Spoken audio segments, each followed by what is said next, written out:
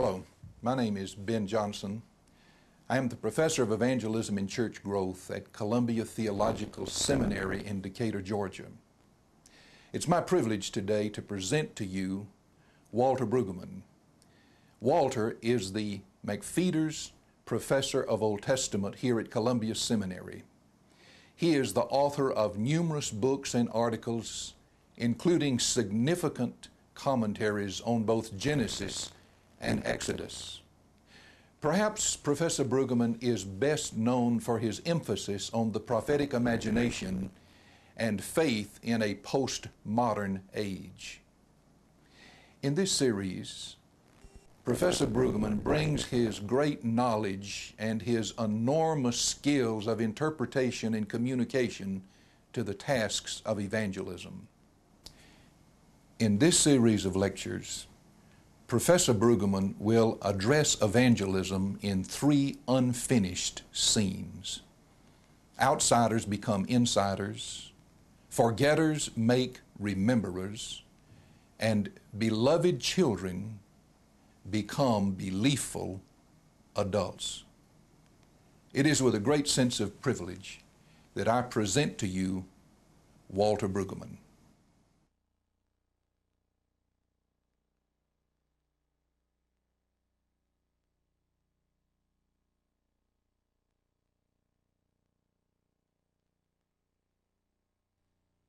Now, what I want to do in these three lectures is to talk about evangelism for three constituencies. And today I want to talk about the most obvious of these, and that is evangelizing the outsider. If you have your program in front of you, I switched the titles, but that doesn't make any difference. I'm talking about the people who have no membership in Israel's narrative world.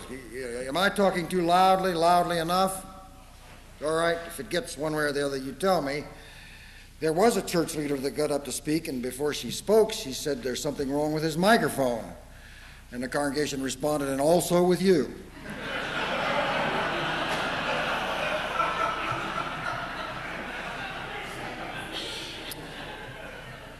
The text that I'm going to talk about is in Joshua 24.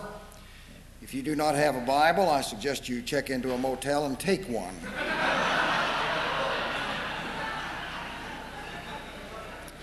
As you know, there are parts of the Old Testament and parts of the book of Joshua that command Israel to destroy the Canaanites. That makes evangelism very difficult. But scholars have noticed that in the central hill country around the city of Shechem, there was nowhere in the Old Testament any conquest, no armed confrontation with the Canaanites, but peaceful coexistence with the Canaanites. Now let me talk about the word Canaanite. It is not an ethnic term. It does not refer to an ethnic or tribal group of people. Most scholars now think that the word Canaanite is simply a generic word for all the people who live in the land, and the Israelites are Canaanites of a certain ilk. The word Canaanite is used in the Old Testament usually polemically. It refers, get this, it refers to people who are committed to exploitative, non-covenantal social relationships, that is, injustice, and who practiced forms of religion, Canaanite religion, which gave legitimization to exploitative social practices. You don't have to translate that much, do you? So I'm going to use the term Canaanite as a biblical reference to those who practice anti-neighbor life. They tend to be the urban elites in the ancient world who keep seizing stuff from the food-producing peasants. for their own comfort and advantage. Now, this understanding of Canaanite gives us a model for evangelism of outsiders. The work of evangelism is to help these outsiders, Canaanites, who are trapped in anti-neighbor practices and who practice religion that justifies it, to give up their Canaanite practices of exploitative greed through tax and credit laws and the free market system, and to join Israel's covenantal narrative, which will be expressed in neighbor practice. So the question of evangelizing the outsider comes down to this: how can a person who lives in a different way, legitimated by a different ideology, be made a full participant in the story and the life of Israel? How can they join? The answer that I want to propose is in Joshua 24.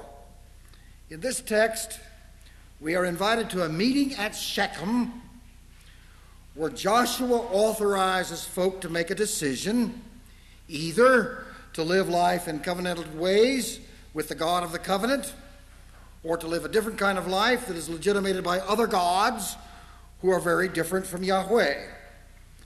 It is this choice that permits outsiders to become insiders. As insiders are shaped by a different story, the neighbor is differently perceived, and a different God becomes the shaper of reality. I consider, as the way I've set this up, to talk about 3 sample outsiders who entertain Israel's 3 classic memories and who thereby embrace a new life. The 3 are a young woman who comes from a dysfunctional family, a tired business executive that's got 12 years to retirement, and a member of the permanent underclass. These are all candidates to become transformed insiders. Not much is known about the meeting at Shechem. It's known that there were peaceful coexistence. It's known that the dominant voice at Shechem was that of Joshua. Now I want to tell you 4 things about Joshua. First, his name means save, Yasha, as in, you shall call his name Yahshua, because he Yasha his people. He is Jesus, or Jesus, before the New Testament. Second, Joshua was not an eyewitness to the great saving events of the Pentateuch to which he bears witness. He is a generation removed. He is a child of the tradition who has learned to trust the story. And this meeting is in part an ongoing traditioning process. Third, Joshua is a person utterly pledged to Torah obedience because he believes that Torah obedience will secure the land and make a good life possible. His speech in this chapter is an offer of Torah obedience to those who gather in Shechem.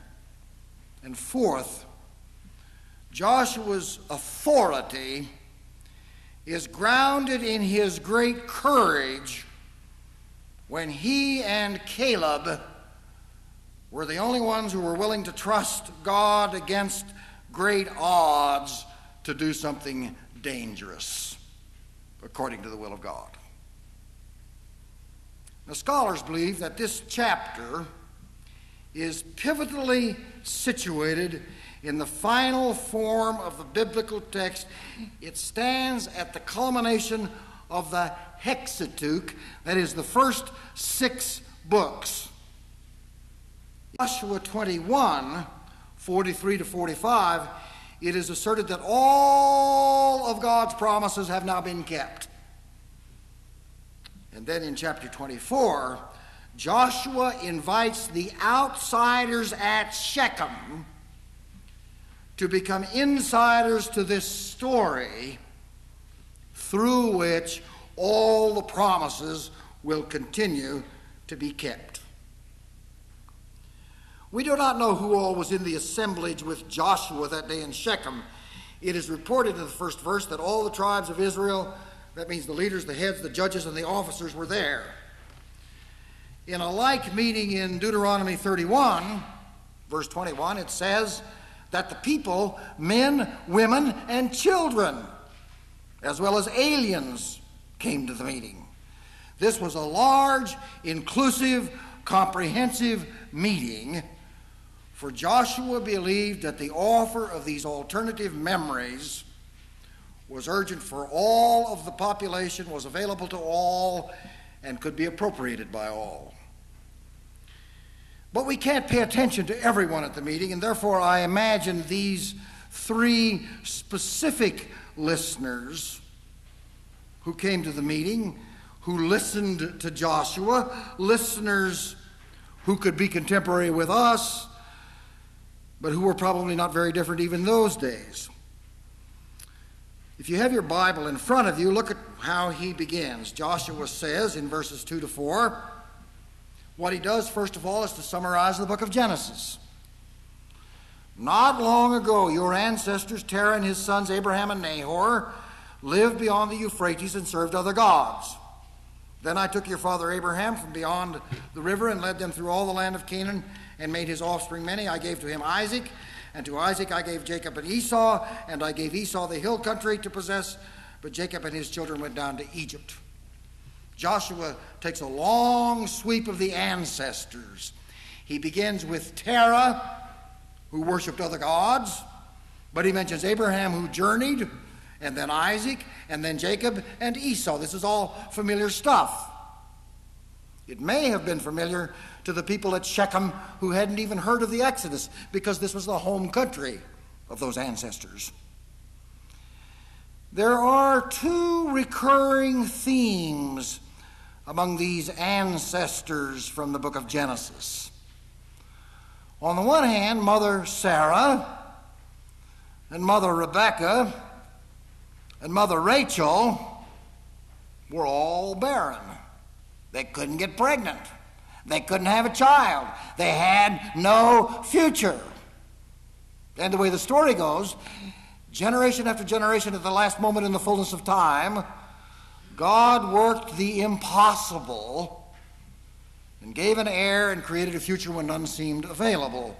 It is, if we're not so familiar with it, a story to evoke astonishment.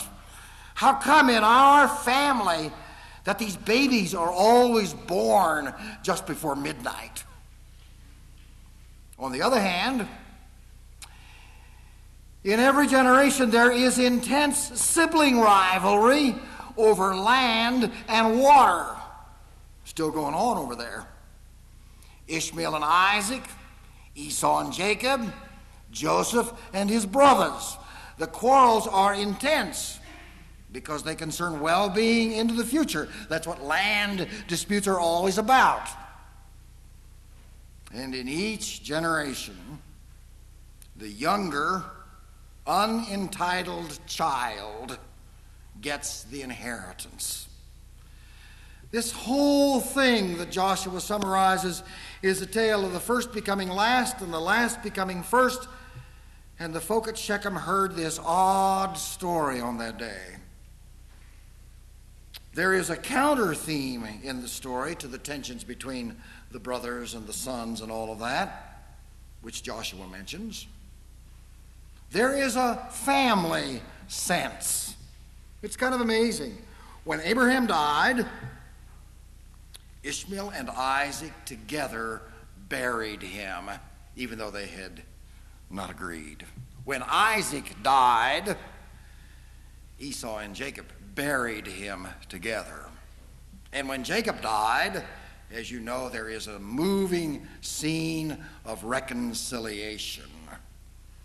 There is a family whose members do not cease to interact and do not cease to care for each other. So the impossible births and the impossible reconciliations evidence a very special family. Genesis tells the story of a deeply troubled family, but the trouble is matched by a healing purpose that addresses the family, gives hope, offers futures, and heals along the way. And the story, as Joshua tells it, is dominated by the word give. I gave him Isaac, I gave Jacob and Esau, I gave Esau the hill country. This is a story about a gift and a giver. It is a story about a power that is at work to give newness, to break the vicious cycles of barrenness and alienation and hostility. One of the listeners that day at Shechem who heard this summary was a young woman. She lived in a troubled, dysfunctional family, and in that family were endless wars and disputes over turf, unsettled accounts over old debts and resentments. And her family, like so many families, couldn't get past those wars. She rightly perceived her family's situation as helpless and hopeless and impossible. And she saw that it was not only hopeless for her, but that it was an impossible destiny for her siblings and for generations to come under the third and fourth generation. And she lived in despair. Imagine what happened that day in Shechem. A helplessly troubled family. And this woman listens to the story of another family from Genesis, also hopelessly troubled, but visited, intruded upon, made new, given an undeserved future. It is an alternative story, told and retold, very old, and now on the lips of Joshua, told at Shechem. And what happened to the young woman as she listened? She began to host this story as a counter tale of her own life and her own family. And in her listening, it dawned on her that her family was not without the giver, not without the gift, not without the offer of newness.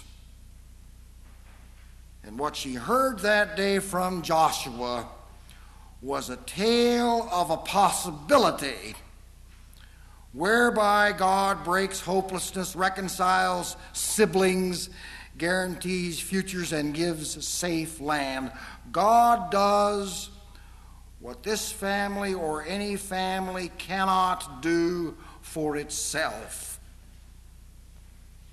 And as she listened, she found the weight of despair being lifted, and she decided to refuse despair. Joshua moves quickly in verses 5 through 7. He moves to a second narrative about the Exodus. Then I sent Moses and Aaron, and I plagued Egypt with what I did in its midst, and afterward I brought you out, and when I brought your ancestors out of Egypt, you came to the sea. And the Egyptians pursued your ancestors with chariots and horsemen to the Red Sea. When they cried out to the Lord, he put darkness between you and the Egyptians and made the sea come upon them and cover them. And your eyes saw what I did to Egypt, and afterward you lived in the wilderness a long time. That's some story. We're too familiar with it. The account is dominated by first-person statements of Yahweh, who is the key player in the drama. And this Yahweh visited Israel through human agents, Moses and Aaron. And this same character, Yahweh, takes on the empire, the savage monopoly of power and authority. And as the story goes, in the chaotic waters, this invisible one, this utterly free and unpredictable one, takes on the empire with its arms and its horses and its chariots, and by any rational reckoning, the empire would prevail. But Yahweh is a wild card in the deck. And it turns out that the empire does not always prevail because there is a freakish freedom in the historical process that has not yet been domesticated. This holy power brought Israel to the edge of the chaotic waters, and there Israel watched in astonishment. This little community of the powerless was at great risk. It had learned, as little communities of the powerless always learn, even at Columbia Seminary, to conform silently to the empire and to get your degree and go. And now Israel broke the silence.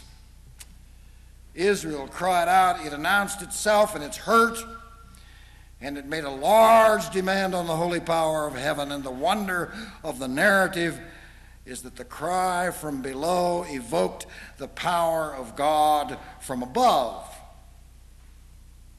In response to the slave cry, God moved the darkness and the sea. God mobilized the creation on behalf of the needy slaves. God managed the chaos redemptively, and they were freed as they never expected to be. Did you notice as I read it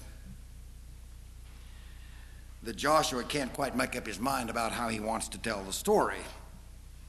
He can't decide if the Exodus happened to our ancestors, for he says, I brought your ancestors out, or whether it happened to us, because he said, you came to the sea. I brought your ancestors out, and you came to the sea. It's always them, and it's always us. Always then and always now. Always there and always here. And all of you people that are schooled in historical criticism got to get past it about how it could be them and us and there and here. It's very odd, this story that Joshua retells. Let me tell you something about this story that Presbyterians do not like. It is a class reading of historical reality.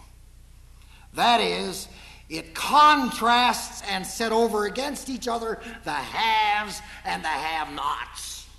You can see why Presbyterians do not like that. The story is about the clash between a dominant empire and docile slaves, and I believe that the church has not much to say about any good news until it does a class reading of social reality, an unwelcome class reading. The story tells of a miracle whereby the dominant empire has its authority broken, and Yahweh emerges as a real and powerful character in this reality. So there are three players in this struggle, not two. Empire, peasants, Yahweh. And the world in which we ministered thinks there are only two. And evangelism is saying there are three. The other oddity in this narrative that doesn't fit with all this Calvinism about sovereignty is that the holy power of God is triggered by the cry of the peasants. The peasants act first, not the holy God. I didn't make this up. That's what it says in the text. Now, we don't know who all came to Shechem that day, but one of the people that was standing on the edge of the crowd was a tired business executive who worked in the brickyard. He was not an Egyptian, he was a peasant. But because he was conscientious and productive, he had become a foreman, trusted by the Egyptians, given power and authority as a middle management guy. He was trusted by the Egyptians, and therefore he was despised by his own people. The overriding reality of his life was the brick quota, day after day. He lived a good life because he ran a good brickyard. But he had noticed two realities in his life. First, he had noticed that paying his mortgage depended upon his continued enmeshment in the royal system. He could not let up for 1 minute or he would lose everything. He also noticed that each time he met the quota of bricks, they gave him a bigger quota. That is, he had to keep at production with ever-increasing intensity. He was trapped, and there was no way out. He was exhausted, and he no longer cared about his work, but he kept going through the motions. He thought often that he despised how his life had been caught, and he counted how he had 12 years and 13 days left until retirement. He knew exactly how many days. Sound like a school teacher. 12 years is a damn long time to put off your life, and every one of you got parishioners that are doing that. Indeed, 13 days is too much to put off your life. He had become a eunuch for the corporation. That not only means he had given his life over, it probably means he couldn't have an erection either. But he knew that he had to produce and conform. It's kind of like being a pastor, isn't it? But Joshua's retelling of the Exodus narrative refuses to accept this despairing resignation. The narrative starts reality in another place. It views the empire not as a great provider, but as a deathly nemesis. It tells about this new character, Yahweh, who had not been known by the workers and not reckoned with by the empire, so that the whole narrative begins with the utterance of this I. It is a new I that generates a community of pain and hope, and the truth of the matter is that the I of Yahweh only lives on the lips of the evangelists, nowhere else. Upon hearing this tale, our company robot notices this story defines docility and urges pain to be spoken and dares to break up the tea party of the empire and gives authority where there had been none. This wearied man noticed that the story is not simply a pious religious narrative, but it is about economic power and jobs and security and exploitation. And he noticed that the story is very dangerous and the summons from docility is uncompromisingly abrupt. But as he listened at the edge of the crowd, he received a fresh glimpse of his hopeless conformity. Joshua had uttered the phrase, I brought you out. The man had already known himself trapped with no way out. In other words, I brought you out. I brought you out through human courage, through crisis, through risk, through holy mystery. And as a result, there is on the other side of the water now life untrapped. And the man began to ponder that he had been too docile and it was killing him. And maybe he would try otherwise. He would make the effort because now in the drama of his life, there is another one who sponsors a departure. A departure from docility into self-assertion is a dangerous move that a whole lot of people do not want to make. He also noticed that the story was honest because the last thing Joshua said was, afterward, you will live a long time in the wilderness. In the wilderness without fringe benefits or guarantees. But he thought it worth the risk. And he began to let into his life little gestures of departure that could eventually amount to a massive liberation. Joshua moves quickly to a third story, the narrative of the gift of the land, verses 8 to 13. I brought you to the land of the Amorites who lived on the other side of the Jordan. They fought with you, and I handed them over to you, and you took possession of their land, and I destroyed them before you. Then King Balak, son of Zippor of Moab, set out to fight against Israel. He sent and invited Balaam, the son of Peor, to curse you, but I wouldn't listen to Balaam. Therefore he blessed you, so I rescued you out of the land. When you went over the Jordan and came to Jericho, the citizens of Jericho fought against you, and the Amorites, and the Perizzites, and the Canaanites, and the Hittites, and the Girgashites, and the Hivites, and the Jebusites, and I handed them all over to you. I sent the hornet ahead of you, which drove you out before the two kings of the Amorites. It was not by your sword or by your bow. I gave you the land on which you had not labored, towns which you had not built, and you lived in them. And you ate the fruit of vineyards and olive trees which you did not plant. Now, this is a story that Joshua knows something about, because he did it. He's now finished with the Moses story because Moses never saw these promises kept. Joshua got where Moses didn't. And so he tells about Yahweh's resolve to complete the story by giving the peasants their own land. And the land which they came to was not empty. It was already claimed. So there is at the center of Joshua's narrative a story of land dispute and conflict and aggression and violence, and it's a great embarrassment to us. The word of the Lord, thanks be to God. But in this moment of crisis, the have-nots do not worry much about niceties in the midst of social conflict. They have to take what they can, and now that the God of Abraham and Sarah did not want them to live landless for another day, and therefore the land of Canaan became an arena for violent disruption, even as it is today. This story is not simply about human conflict, but it dares to claim that the Holy God is allied with landless peasants who had to struggle all the day. The power to bless and curse that Joshua talks about is crucial. In war, propaganda is pivotal. And the capacity to denounce and condemn the enemy is powerful. And for that reason, this cunning king of Moab hires a propaganda officer. I think it's called an intelligence community now. Balaam is supposed to curse, but he can't curse, because when he speaks, his words come out to be a blessing. It is as though God has jammed the airways. And God forces Balaam to condemn the Moabite war effort and to support the intruders.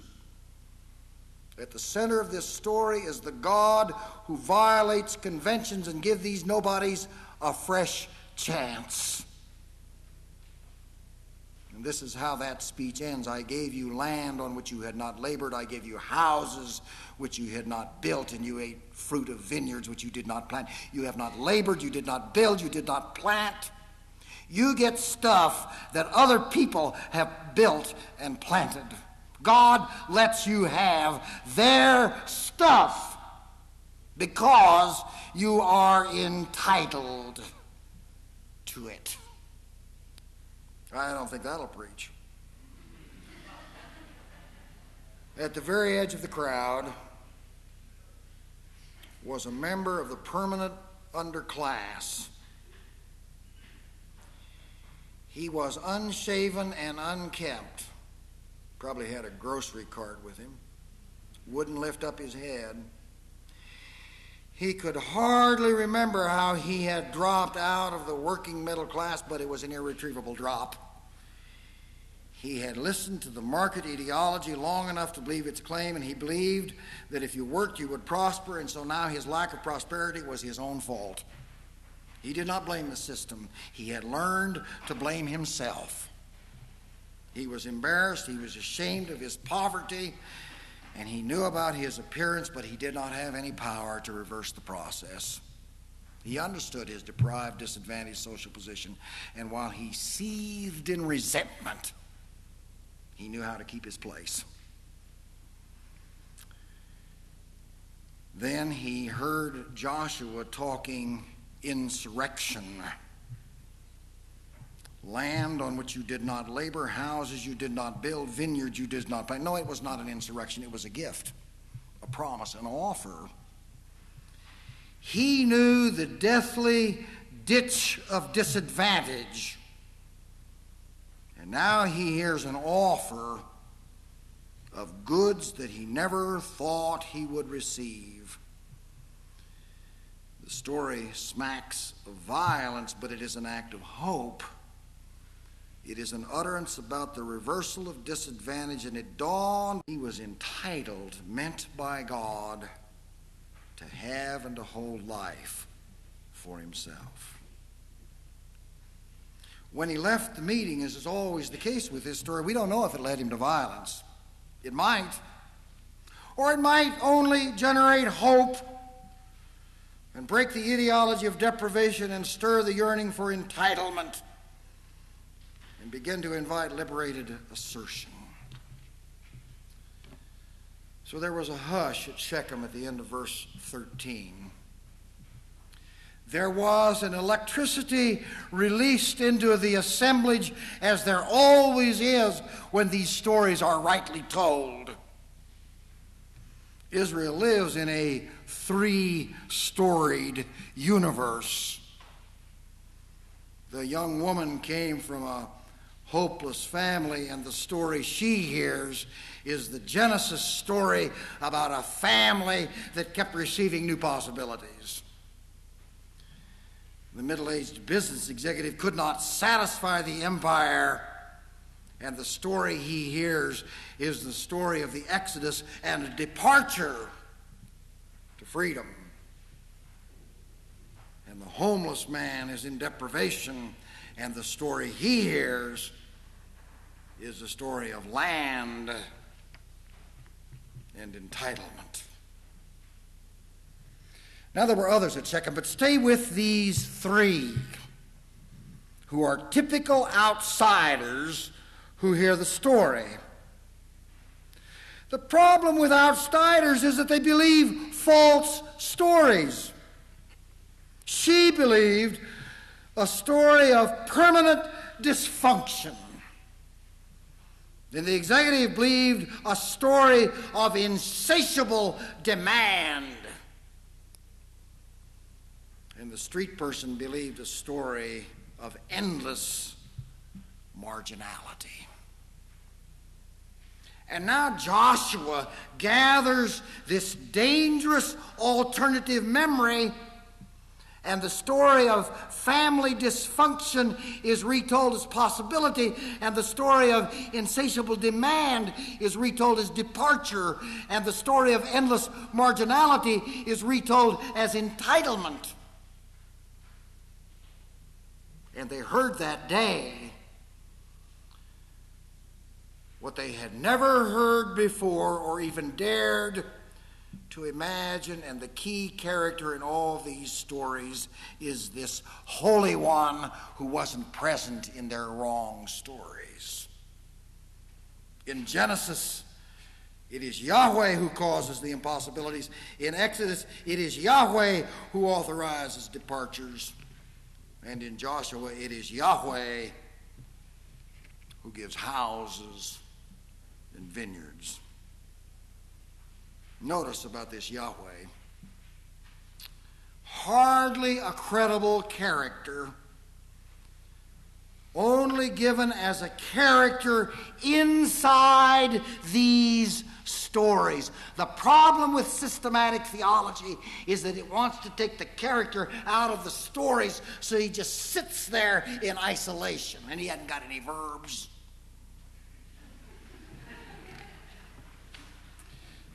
This character in these stories is an intellectual impossibility and therefore an embarrassment. And what conservatives do is reduce this story to a creed that they can hammer on people. And what liberals do is to reduce this story to my experience, which simply isn't interesting. When you get a story without this character, you get a family story that says, our dysfunction is the way it must inevitably be. And you get an executive who believes that Pharaoh's brick quota is the end of the story. And you get a homeless guy who thought he was at fault for his disadvantage. Those stories, the stories that people carry around in their bodies from our culture when they come to church, are perfectly credible stories without God. And now Joshua invites to a more excellent way. And these three listeners were not worried about Joshua's intellectual embarrassment. They were persuaded by his narrative power to imagine themselves differently. And they discovered that in hearing this story about God, who had never been narrated to them before, they were given a new story of self. And she became a woman open to possibility, and the businessman became capable of departure, and the street man was now entitled. That's how it works in these memories. That's how the whole gospel narrative is put together. The story of this God is an authorization for a different social practice in the world. And evangelism is not worth a damn unless it is an authorization for a different social practice in the world.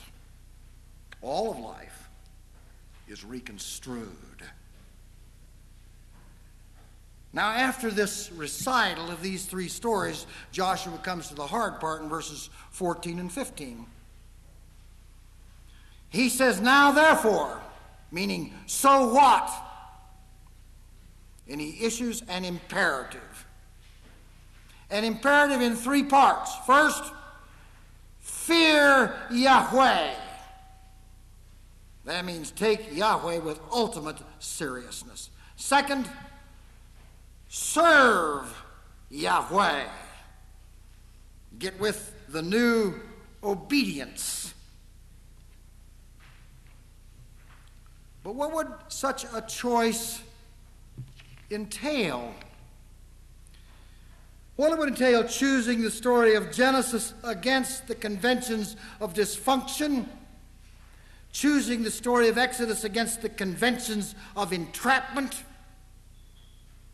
choosing the story of Joshua against the conventional story of deprivation. And third, put away the gods from beyond the river. Get rid of those other gods. In Genesis 35, there is a closely related narrative that says that Jacob put away his foreign gods by digging a hole and burying them. A quite dramatic ritual event of burying the tokens of destructive loyalties. I read about a therapeutic theory recently that has that the therapist writes letters to the person in therapy, giving them authorization, awarding them for their new life, and recognizing some dramatic, concrete act marking the transformation. This imperative in the New Testament shows up in Ephesians 4:22-24, which is a baptismal text. You were taught to put away your former way of life, your old self, corrupt and deluded by its lust, to be renewed in the spirit of your minds, and to clothe yourselves with the new self, created after the likeness of God in true righteousness and holiness. What is to be gotten rid of is an old self, an old identity, and I'll bet you an old narrative. That's what people go into counseling for, is to get rid of the old narrative. What is to be put on is a new self. Put off falseness, bitterness, wrath, anger, wrangling, slander, and malice. And put on tenderheartedness and forgiveness. That's what discipling is all about, is putting off and putting on. Colossians 3:5-14. Put to death fornication, impurity, passion, evil desire, greed, which is idolatry, until you have stripped off the old self with its practices. In the positive counterpart, clothe yourself with a new self, clothed with compassion, kindness, humility, meekness, and patience. In the grand conclusion in verse 14, above all, clothe yourself with love, which binds everything together in perfect harmony.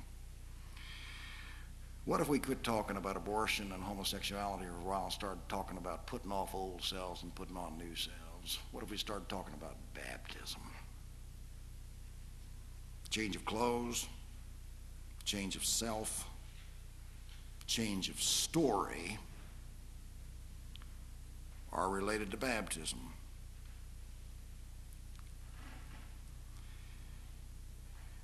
So we have to be asking, what does it mean to put away the gods of the ancestors? Well, I think the young woman's god of the ancestors was the story of despair. And the business executive story of the ancestors was the story of docility. And the homeless man's story of the ancestors was the story of deprivation. And they are changing stories and switching worlds. Nobody at Shechem is stuck with their old loyalties or their old gods or their old stories. Everybody can re-choose. Now, the rest of this chapter I'll handle more quickly. After he does all that, Joshua warns Israel to be very careful about their deciding. And they vow with great resolve that they will not forsake Yahweh. Verse 17. Verse 18. Therefore we will serve Yahweh. Yahweh is God. And this is a wonderful church growth text, because Joshua says, take it easy. I don't think you ought to rush in here. This is harder than you think. I'm warning you. Do not sign on for this, because I don't think you're ready. It's not somebody begging people to join the church. It's somebody begging people not to be stupid by deciding facilely about the new narrative. They say, we will serve Yahweh, verse 18. No, we will serve Yahweh, verse 21. Yes, we are witnesses against ourselves, verse 24. The Lord we will serve, and to him we will listen, verse 24. And Joshua keeps trying to talk them out of it, because you become an insider at the risk of your life. There was a woman that called the Church of the Savior, and she said, I don't want to join your church. I just want to come to your seminar, and I want to know what it'll cost. And the voice on the other end said, our services are free. You just come. She said, no, I want to pay, because I'm not going to. I just want to pay. She said, it doesn't cost anything. She said, the third time, I want to pay. And the woman said, it's free, but you ought to know if you come, it'll probably cost you your life. Can't lie to people.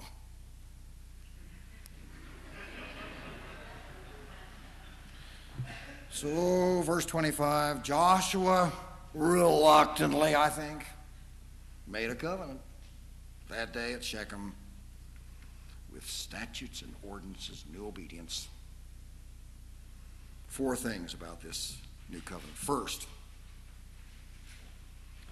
this community is now bound irreversibly and inextricably to the purpose of Yahweh, and Yahweh is now bound inextricably and irreversibly to this people, and Yahweh will never again be people-less. And this community will never again be Yahweh-less. That's a very costly assurance. Second, what's going on here is a covenant. That means a trustful kind of mutuality that will not tolerate autonomy and individualism, which is the dominant heresy of U.S. society. It's not a contract between autonomous partners and freely consenting adults,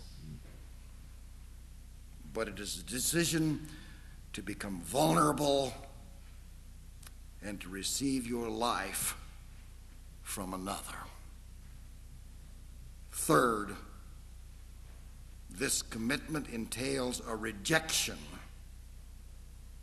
of other gods, other stories, and other gifts, gifts of self-sufficiency and control and self-aggrandizement. And fourth, statutes and ordinances means commandments.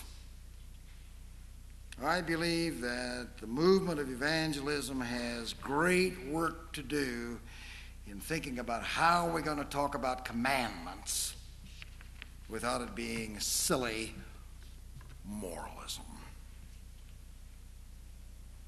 I think the commandment we probably ought to start with is the Sabbath, which is the great assault on consumerism.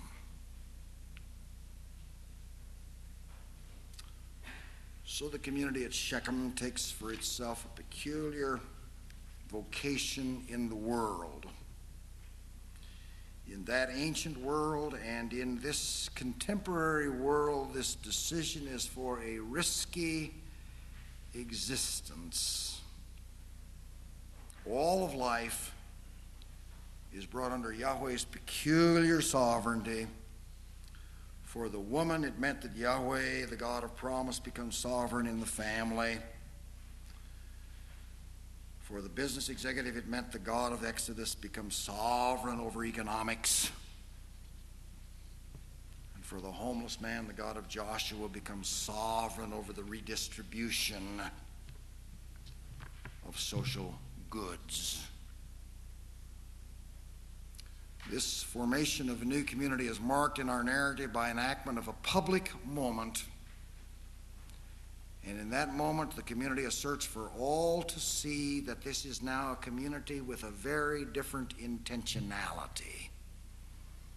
All three outsiders have now signed on as insiders. I submit that this chapter is a map that is germane to contemporary issues of evangelism. Commitment to Canaanite social relationships legitimated by gods of greed and indifference are not remote from us. Thus, the meeting conducted by Joshua is set for many re-happenings and replications.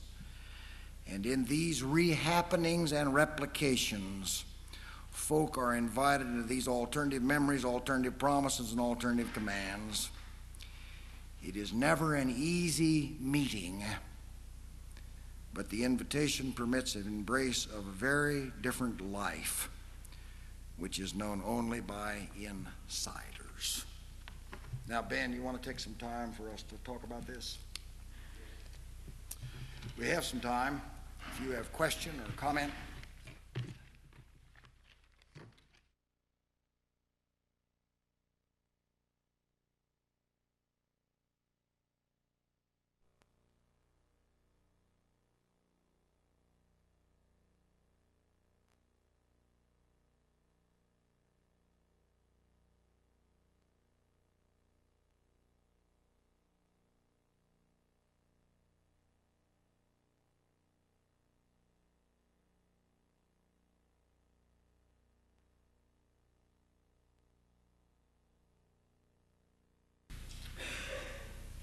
I want to talk this morning about the second constituency.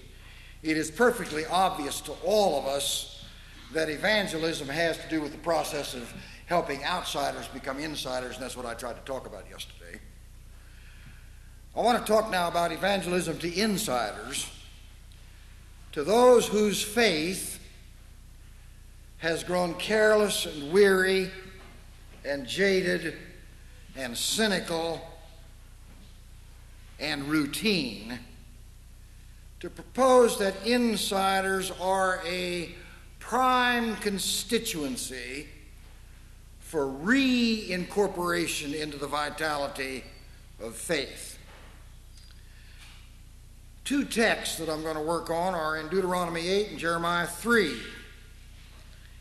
These ancient voices of Moses and Jeremiah, and I understand that Moses didn't write Deuteronomy. I know Fun Rod wrote it, so that's okay.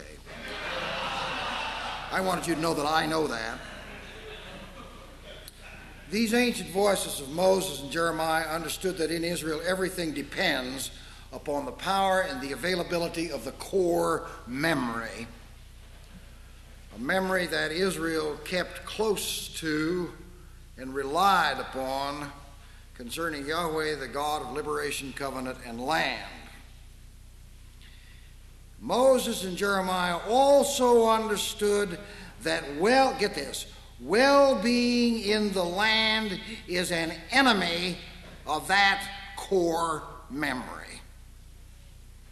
In a context of affluent prosperity, Israel would eventually forget its memory, scuttle the God of the memory, disregard the commands of that God, and forfeit the joy of covenant. And that forgetting jeopardizes Israel's very existence. As a consequence, insiders to the covenant become hollow and uncaring, honoring empty forms of faith and practice, but cut off from the gifts and demands and joys that belong to this relationship. Now, the text that I'm going to talk about in detail is Nehemiah 8. And I want you to know that Mary Ann is going to deal with it later, and Mary Ann and I want you to think that this convergence is planned. It's not, but that's what we want you to think. Nehemiah 8 comes at the end of Israel's process of forgetting and seeks to reincorporate these hollow insiders back into the power of faith around three non-negotiable claims. I'll bet you many of you do not know about Nehemiah 8, because what happened in Christian seminaries, you get to 2nd Isaiah and then you leap to Jesus. Ben taught me how to say that. Because all that stuff is Jewish. What's happening now in Old Testament studies is that we're coming to see that that stuff between 2nd Isaiah and the New Testament is primary material for us. Three non-negotiable claims. First, that this community has its life from the Torah scroll. Ezra is the guy that made them the people of the book. And it must stay close to the book. It's a big problem to be a texted community. Second, that reincorporation requires a substantive re-engagement with a core memory that is incredibly particularistic. And Ezra requires discipline in rereading the text in order to recover that memory, now forgotten both by the people and their leaders. And third, that the retexting, that's the one word I want you to get out of this hour. The retexting of Israel in the festival of booths is not a cognitive thing done in didactic fashion. But Israel must bodily re-experience and reenact the memory, recovering its vulnerability in bodily exposure. And I want to stress that because Presbyterians are so cerebral. In this extraordinary act in Nehemiah 8, Ezra intends that insiders should be reincorporated into the bite of the faith. And the reason I want to stress this is that I believe there is an analogy to the crisis in Ezra's time and the current U.S. church crisis. The crisis for insiders in our churches, and I do not exempt us, is that abundance and affluence have caused church members to be distanced in self-sufficiency from the power and cruciality of the memory, so that the church suffers from a profound amnesia, even among those who vigorously go through the motions. The drama of reincorporation, that's what I'm talking about, suggests for our time and place a back to the scroll movement, which is not scholastic in its intent, but which entertains a collage of wild images and awesome possibilities that are life-defining. And you know, most of the people that prattle about the authority of Scripture have no notion of the wild images in the Bible. They think it's all in Leviticus 18 and 20. And this drama of reincorporation suggests, secondly, a relearning of the specific detailed substance of the memory that touches every aspect of life. It is simply astonishing about the Old Testament and the New Testament that they give you names and times and places where this stuff happened. And they're not going to get involved in silly 19th century questions about did it really happen. It just says the Lord said to Abraham. That's it. And thirdly, the drama of reincorporation suggests in our time a bodily act of vulnerability, so that the claim of this memory touches our bone marrow in unmistakable ways. I suggest that the primary task of evangelism is evangelizing insiders, so that insiders may come to see simply this point, that Ezra wasn't kidding. So the meeting in Nehemiah 8 is not unlike the meeting in Joshua 24, but there are important differences. Unlike Joshua 24, the meeting in Nehemiah 8 is at the end of the Old Testament. Except for the book of Daniel, it's the last datable thing in the Old Testament. And David Noel Friedman thinks you got to leave Daniel out and say they meant to close the Bible with that meeting.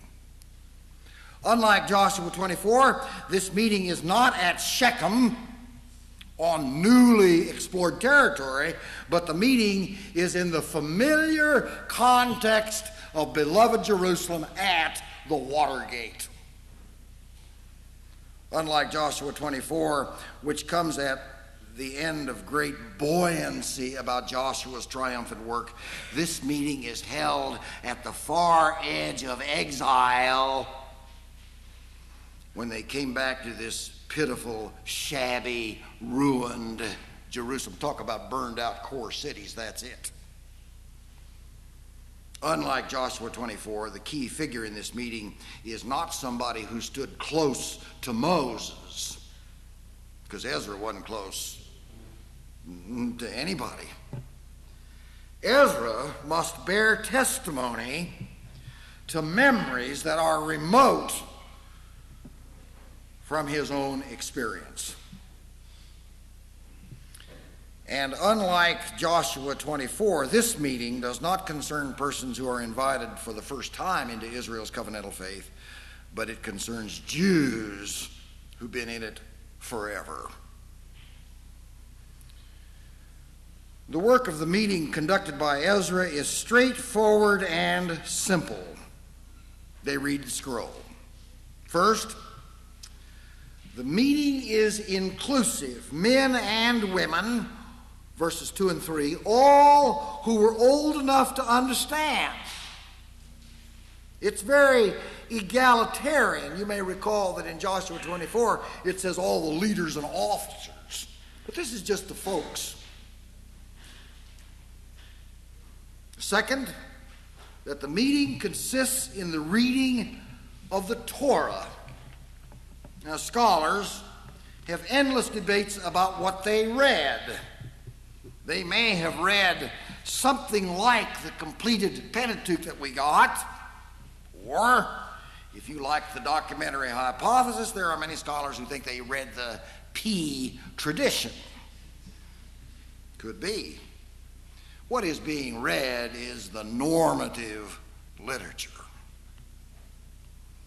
The other thing I want to say about reading the Torah is just too bad that in English we translate Torah as law. that misses the point, because Torah means the entire written and cherished normative memory, all the stuff you got to get from your in-laws when you get married in order to come to the reunion. That's the Torah. It is argued in rabbinic tradition that in addition to the written Torah, there is an oral Torah. That means that's the way we talk. You got to learn how we talk. So think of worship as language practice of learning how to talk right. Well, I'm no Presbyterian, but I tell these Presbyterian seminarians, when you get examined for ordination, they don't care what you believe. They care whether you can talk the way we talk. If you can do that, you'll be all right.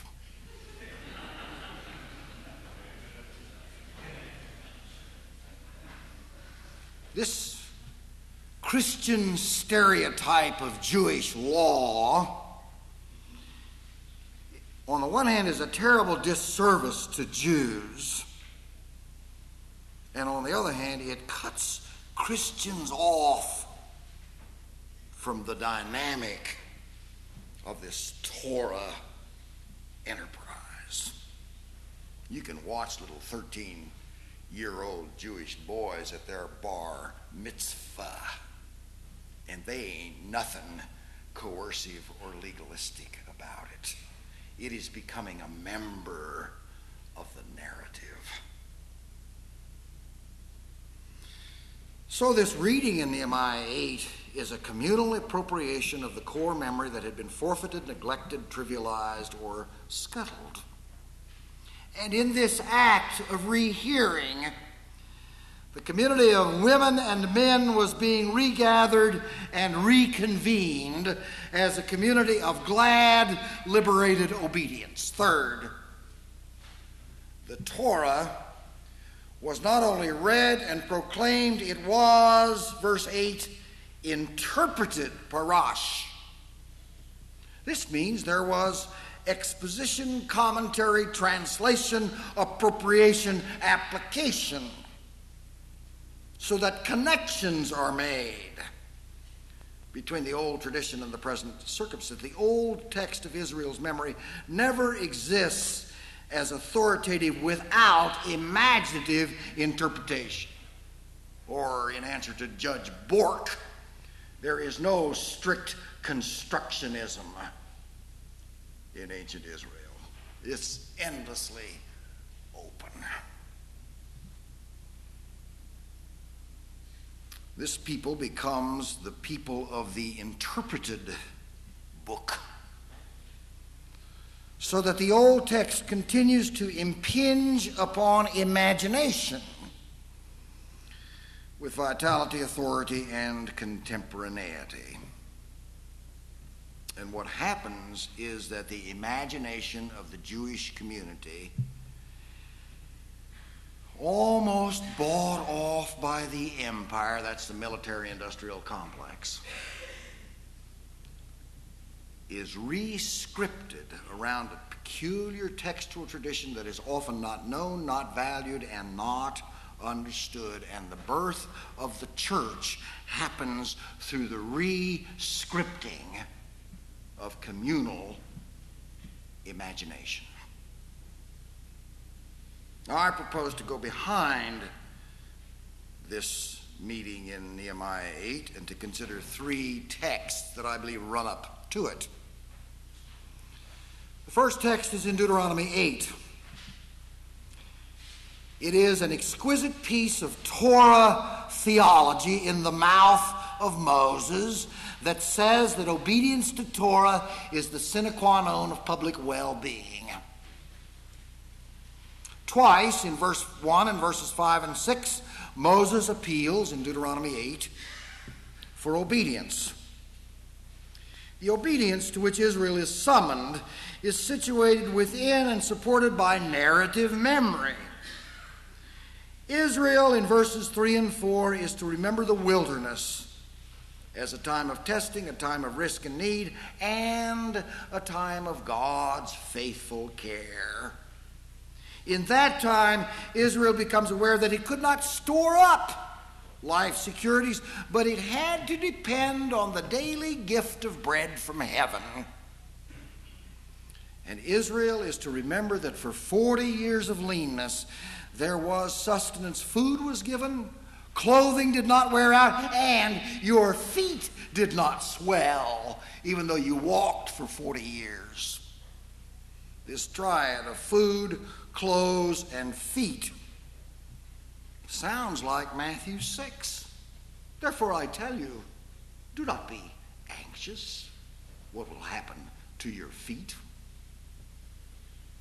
The generosity of God is stated in a lyrical statement of extravagant well-being in verses 7 to 10. The Lord your God is bringing you into a good land, a land flowing with streams, springs, and underground waters, in valleys and hills, a land of wheat and barley, a land of vines and fig trees and pomegranates, a land of olive trees and honey, a land where you will eat bread without scarcity, where you will lack nothing, a land from whose hills you may mine copper, you may eat your fill and bless the Lord. You know, Golda Meir said that Moses led the people in the wilderness for 40 years and finally brought them to the only place in the Middle East where there's no oil.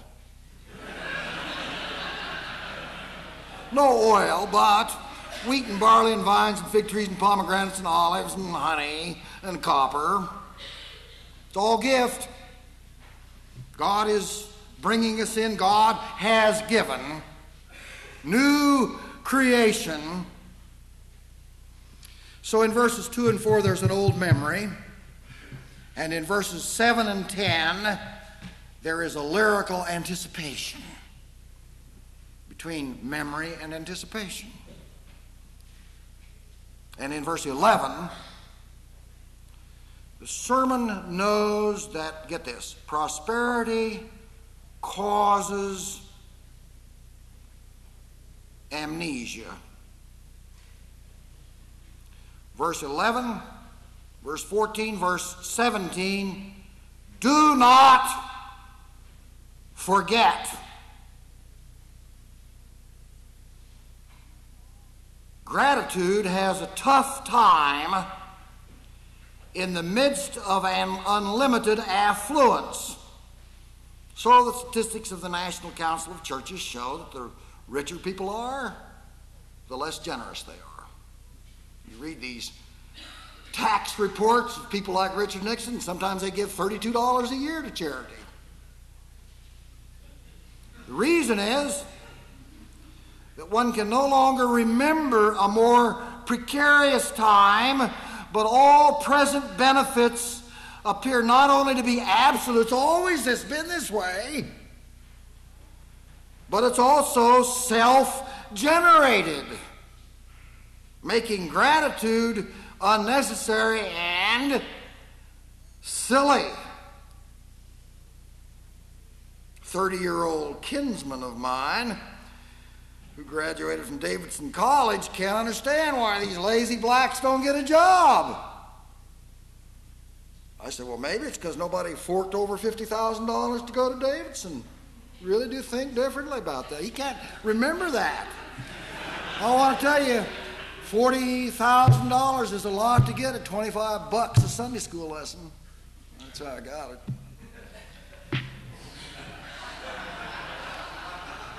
And when you forget verse 17, you will say, can you imagine anybody in your congregation saying this? My might and my power have gotten me this wealth. Well then, I didn't make that up. It's written, Moses said it. Then there's no one to thank. And if there's no one to thank, there's no one to heed. And if there's no one to heed, there's no one to obey. And in a twinkling of an eye, one becomes autonomous, self-sufficient, self-admiring, self-congratulatory. You owe yourself this and a boat. You know that ancient prayer? I heard a new version of it. Give us the courage to change what cannot be changed and the patience to accept courage to change what can be changed and the patience to accept what cannot be changed, and a red Ferrari.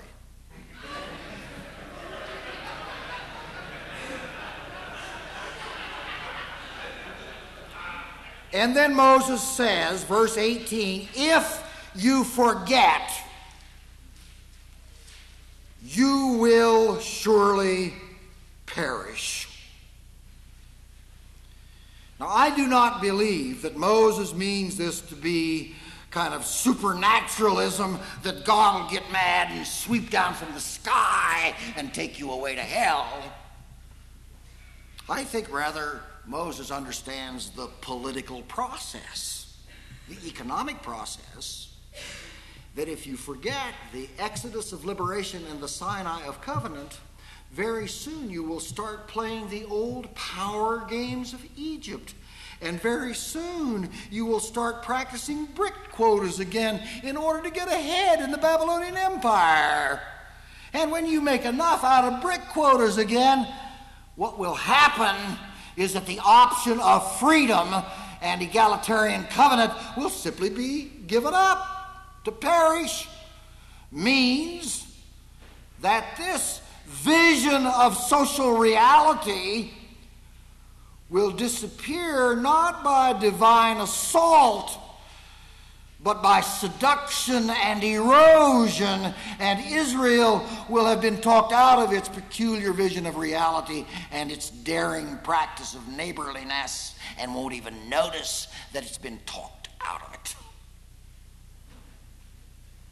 To perish is to give up one's theological identity and to trade the birthright for a mess of pottage.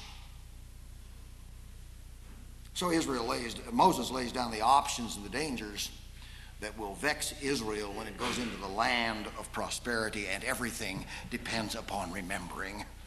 And everything is jeopardized by forgetting. Everything rides upon remembering or forgetting.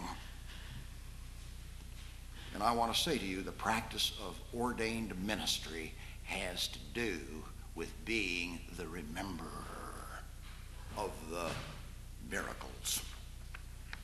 Jeremiah 2,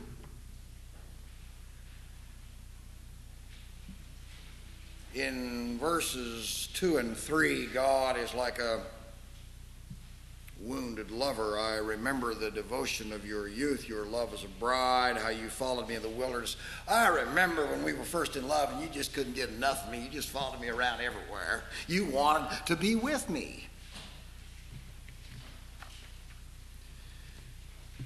But in verse 5, there is an abrupt jolt in the poetry, and God says, what went wrong? The good old days are ended. Everything has gone sour, and now instead of going after me, you go far from me. You've traded me for something that is cheap and quick and trivial. And then in Jeremiah 2, verses 6 and 8, something of an indictment. Israel did not say what needed to be said, did not recite the core memory, did not say, where is Yahweh who brought us up from the land of Egypt and brought us into the wilderness, in the land of deserts and pits, in the land of drought and deep darkness, in the land where no one passes through. I brought you into a plentiful land to eat its fruit and its good things, but when you entered, you defiled my land, and you made my heritage an abomination. Yahweh is the subject of all of those sentences that Israel does not say. You heard, didn't you, that it's dominated by the word land. The land of Egypt, the land of wilderness, the land of deserts, the land of drought, the land with no inhabitants, and the land is a gift of Yahweh. For the Lord your God is bringing you into a good land, a land of flowing streams and underground waters and valleys and hills and wheat and barley and vines and fig trees and pomegranates and olives and honey and copper.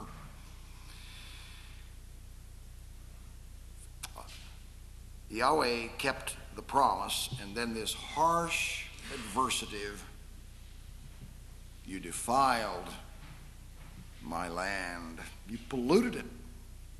You made it unlivable. because you forgot everything you needed to remember. And then in verse 8, he takes on the leadership. The priests, the handlers of the Torah, that's the lawyers, kings, the prophets, they did not say, "Where is Yahweh?" They scuttled the memory, just like Moses said they would. And when they forgot their past, they forgot Yahweh, they forgot themselves, they forgot their history, they forgot their identity, they forgot their faith, they forgot their vocation, they forgot their raison d'etre. They created a fabric of lies and dishonesty and denial, and they ended up lying to each other and saying, "Peace, peace, peace, peace, peace," when there is no peace. I believe the economy has bottomed out. I believe capitalism is won. I believe there are no homeless people. I believe everything.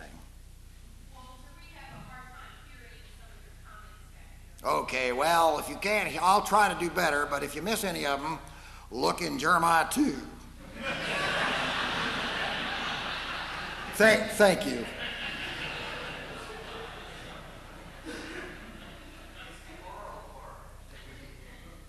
Okay, all right. Well, those of you who want that should sit up closer, and the ones that want to read the scroll should sit back there.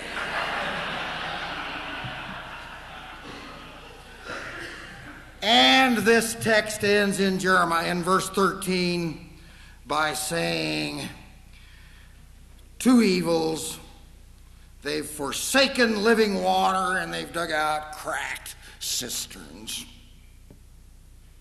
So first, there was a time of real love and devotion. Second, there has been a long season of forgetting. And third, the wells have run dry.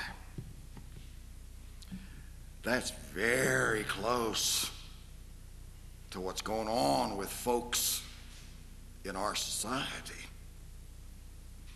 That's the taproot of brutality and self-indulgence and the abuse of women and children and because the wells have run dry. Third text, Isaiah 51.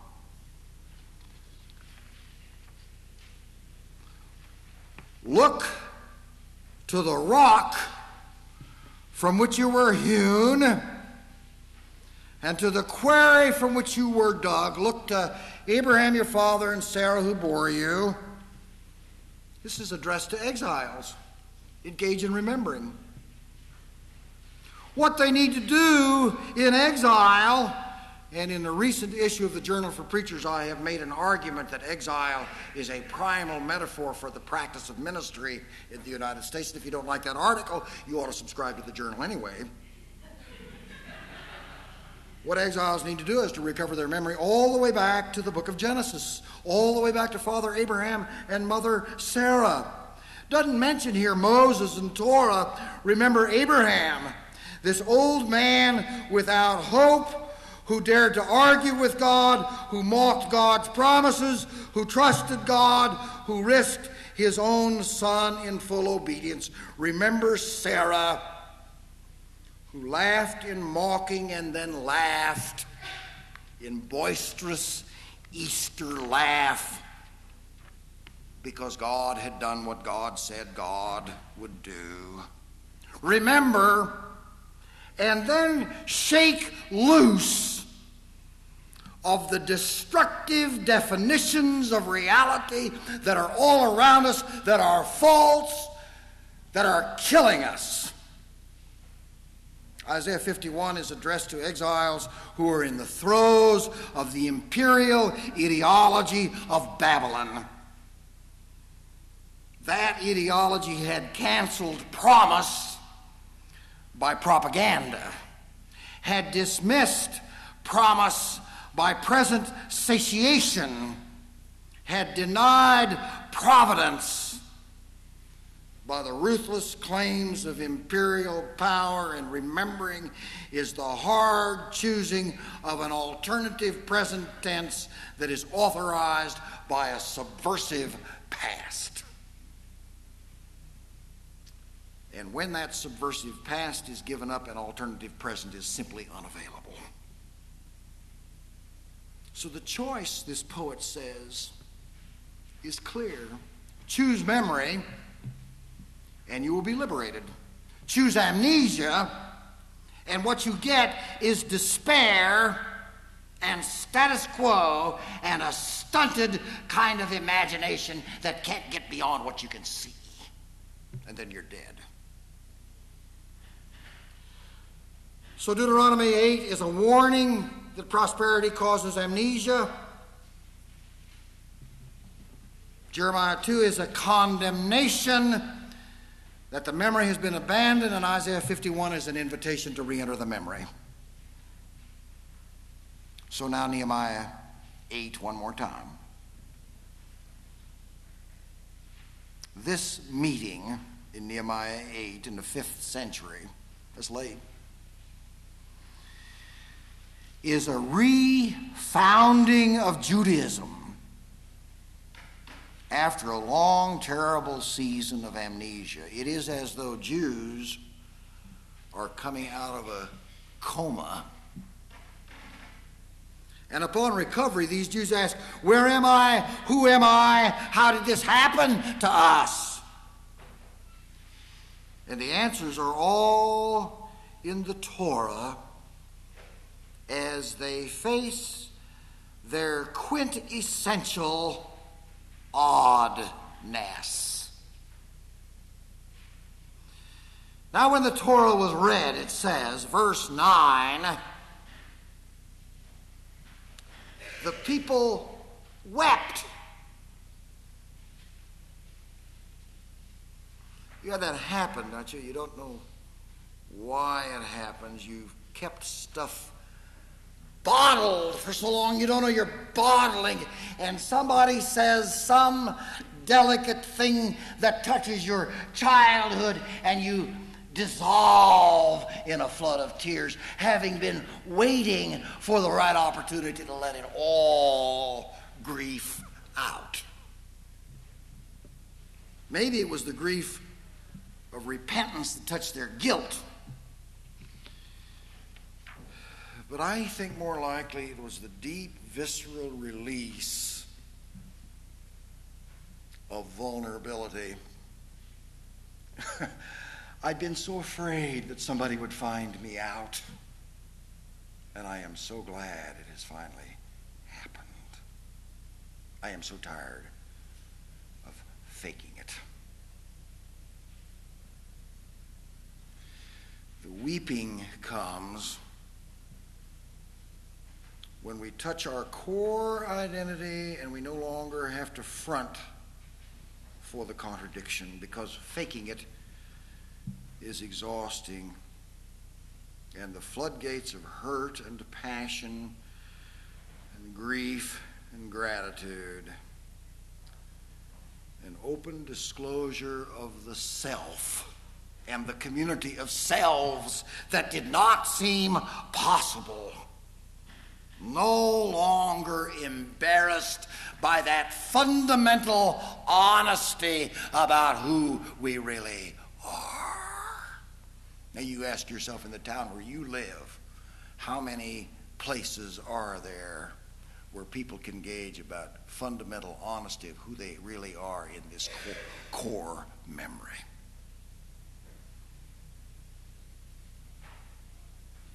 Have you had the experience of being somewhere in a foreign country and you only half guess at what's being said, and then in the train station you hear somebody talking American and you rush over and hug them? There are a lot of people who are baptized who are waiting to hear the Muttersprach, the mother tongue of rescue and miracle and hope. Now the leadership sees these people weeping and says This day is holy to the Lord your God. Do not mourn or weep. They'd have never gotten through a CPE by saying that.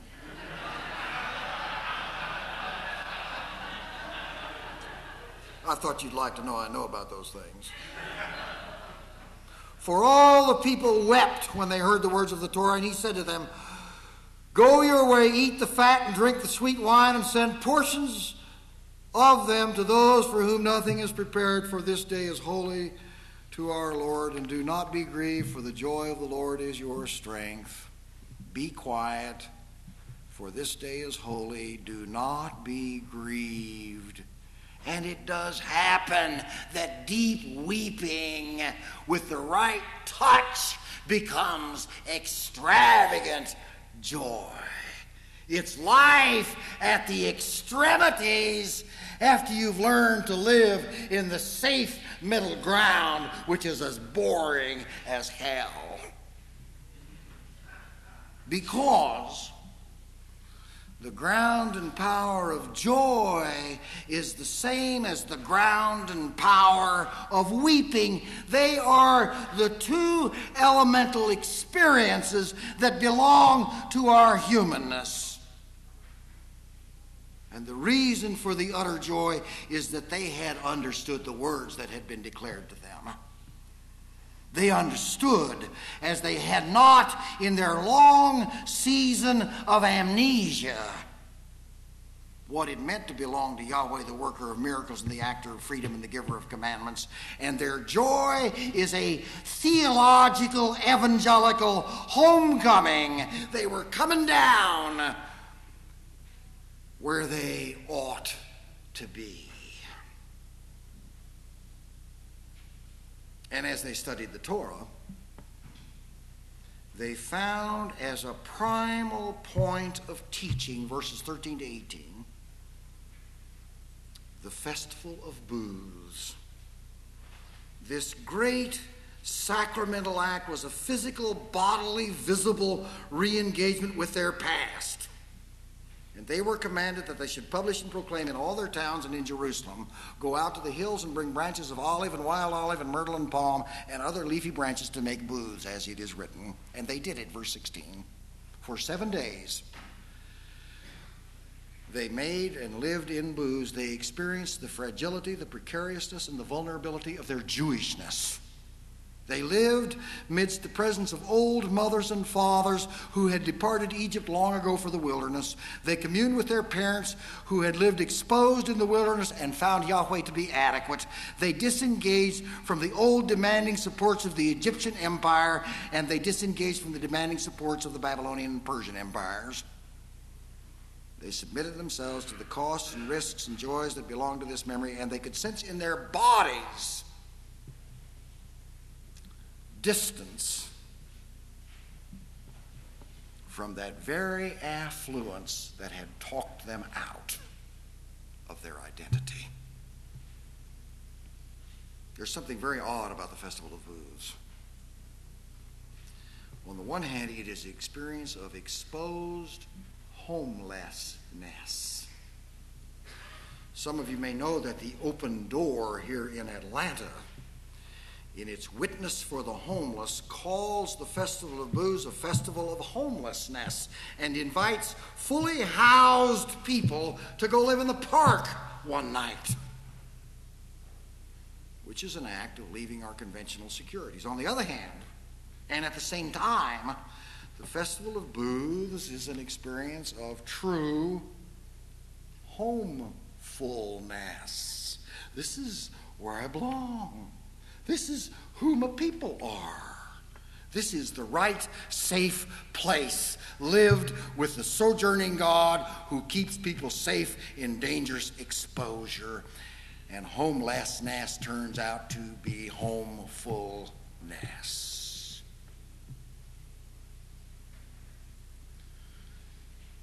And there was great rejoicing in the disciplines of fasting and sackcloth. Chapter 9, verses 1 and 2, it says they separated themselves from all the foreigners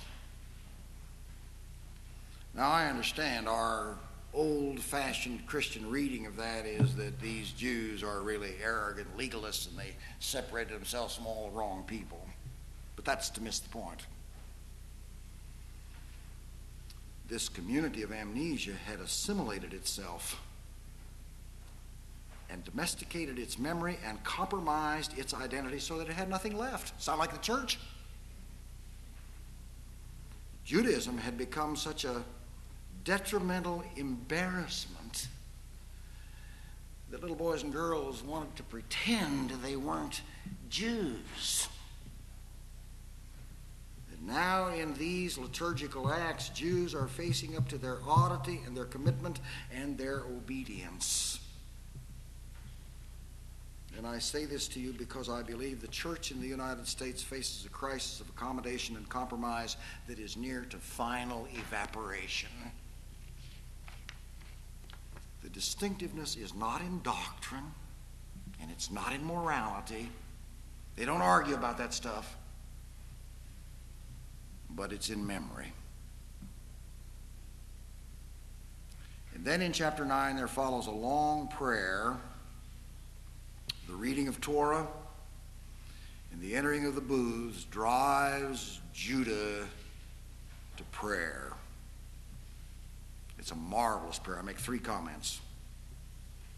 The first is that the prayer is a recital of all of Jewish history. We only do this occasionally in the Eucharistic prayer when we talk about prophets and apostles and saints and martyrs. Our amnesia-ridden boys and girls need to know about the recital of all the folks. Second, that the prayer is an acknowledgement that this long history is a long history of recalcitrance and disobedience. But third, the prayer is not an act of groveling, because the tone of the prayer is doxological, knowing that the generosity of God overrides the failure of Israel. So Jewish oddity finally comes down to God's mercy. And the liturgy culminates in 9:38 by saying, the New RSV says, they made a firm agreement. They made a new covenant. Because they have decided they are not going to be citizens of the empire. I think we need to ponder a long time the correlation between forgetting and accommodating and remembering as the source of missional courage, energy, and freedom. And this oath that they take in chapter 9 leads to the practice of Sabbath in chapter 10, and, now I'm finally going to say something practical, to the practice of tithing in 10:32 to 39. And in chapter 9, verse 10, it says, they shared with those for whom nothing has been prepared. So my theme is a simple one. Forgetters can become rememberers. I believe that the reality of amnesia is massive among us. We do not describe it as amnesia. We talk about biblical illiteracy. But what it means is that we don't have the materials available out of which we can imagine our life differently. And I think to recover that memory will require pastors to commit overt acts of epistemological scandal. Say, folks, I'm going to tell you something this morning that you think is utterly absurd and irrational. We do it on Easter, we get by with it.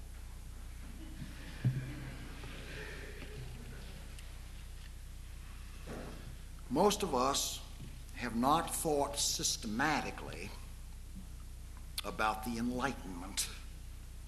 Most of us just went to college and learned all this stuff, and only now are we being retaught that the Enlightenment, that's the church gave its colleges away to the Enlightenment, that the Enlightenment was designed to scuttle memory. But even in our amnesia, most of us can recall a pivot point of memory. Conservative people, more often than not, can name the time and place when they were saved. And liberals mumble.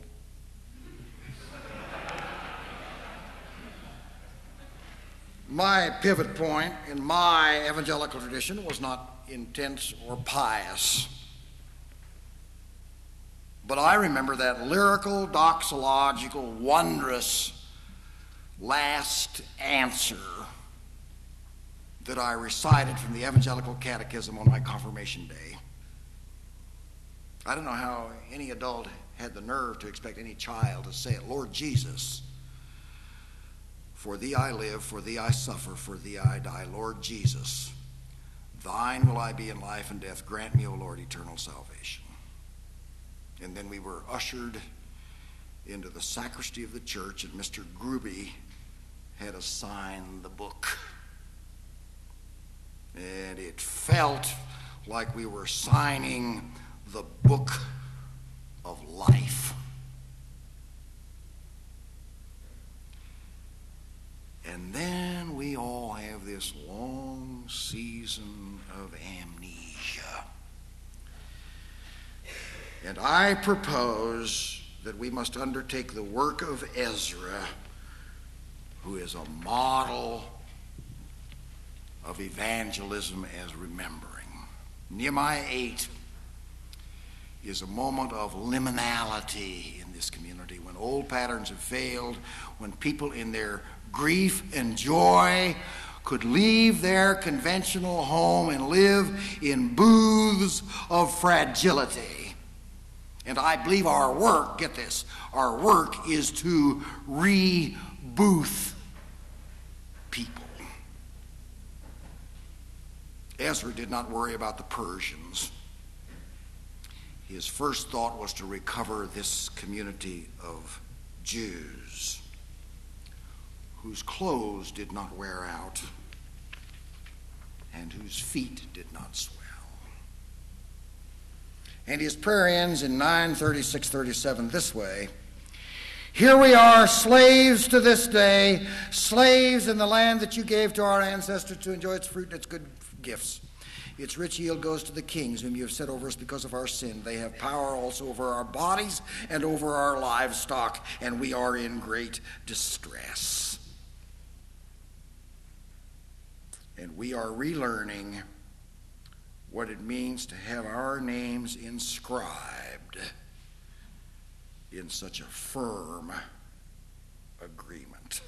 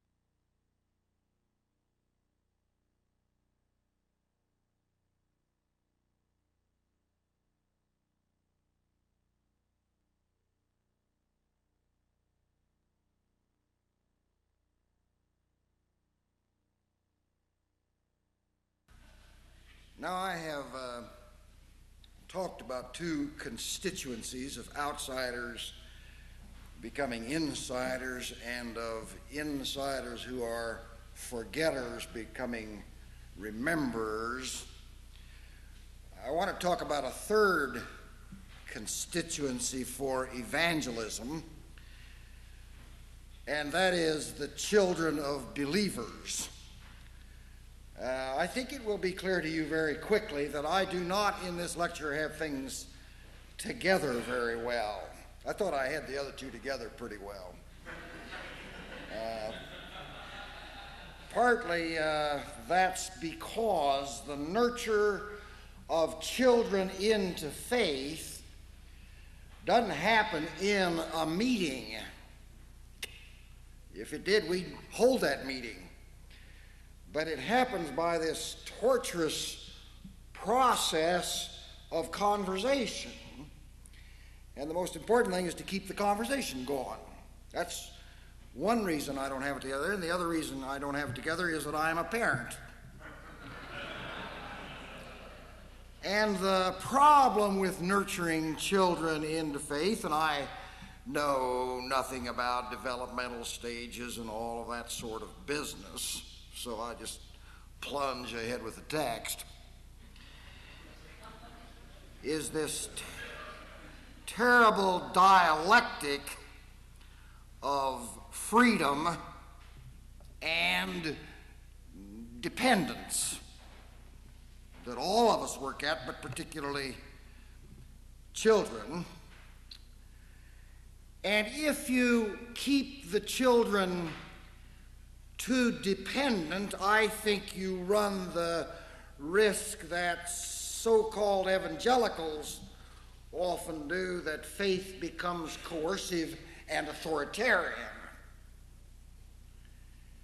But if you are only receptive all the time, you run the risk of being a therapeutic liberal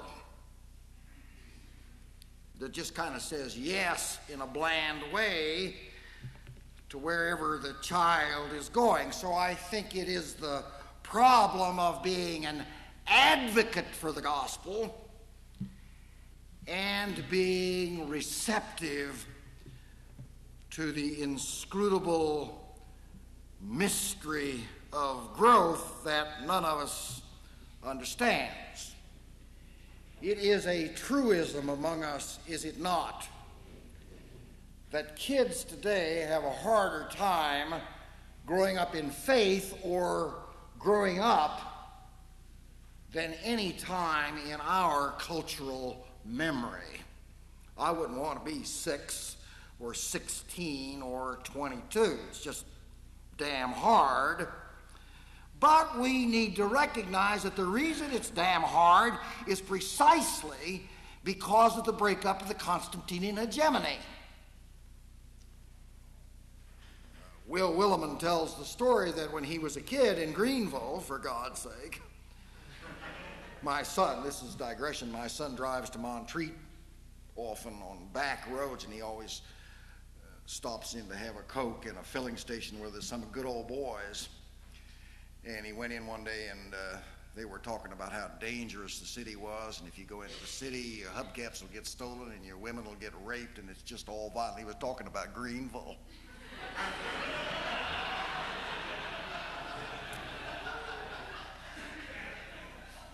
But Will Willimon said when he grew up, you knew that everybody in the community was trying to help you be a Christian. And now that isn't true. That's not even true in Greenville. So what we have to take care is that we don't nurture Constantinian Christians among our sons and daughters, lest they become kind of irrelevant when they arrive at adult faith. So I really have been thinking about whether faith is possible for our kids. And so it tends to fall out in two directions, either of a kind of a seductive secularism that's just kind of bland and tolerant, kind of good Americanism. And you see a lot of those kids in Montreat. They're just wearing their $200 shoes and walking around. And then kids who grow up in families like that go away to college and meet some so-called evangelical, and they leap into sectarianism. So I think what we have to think about in the evangelism of our own young is whether faith is possible that is not simply bland liberalism or moralistic sectarianism. Now, the way I've set this up this morning is that there are three threes in my organization. So I'm going to say three things with three subpoints, so you should finish with 9, and if we get 9 at the same time, I'll stop.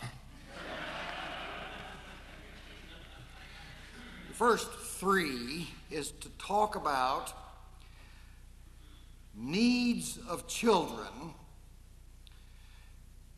And what I'm going to say this morning is all perfectly obvious to you, that are determined not only by children, but determined by the truth of the gospel.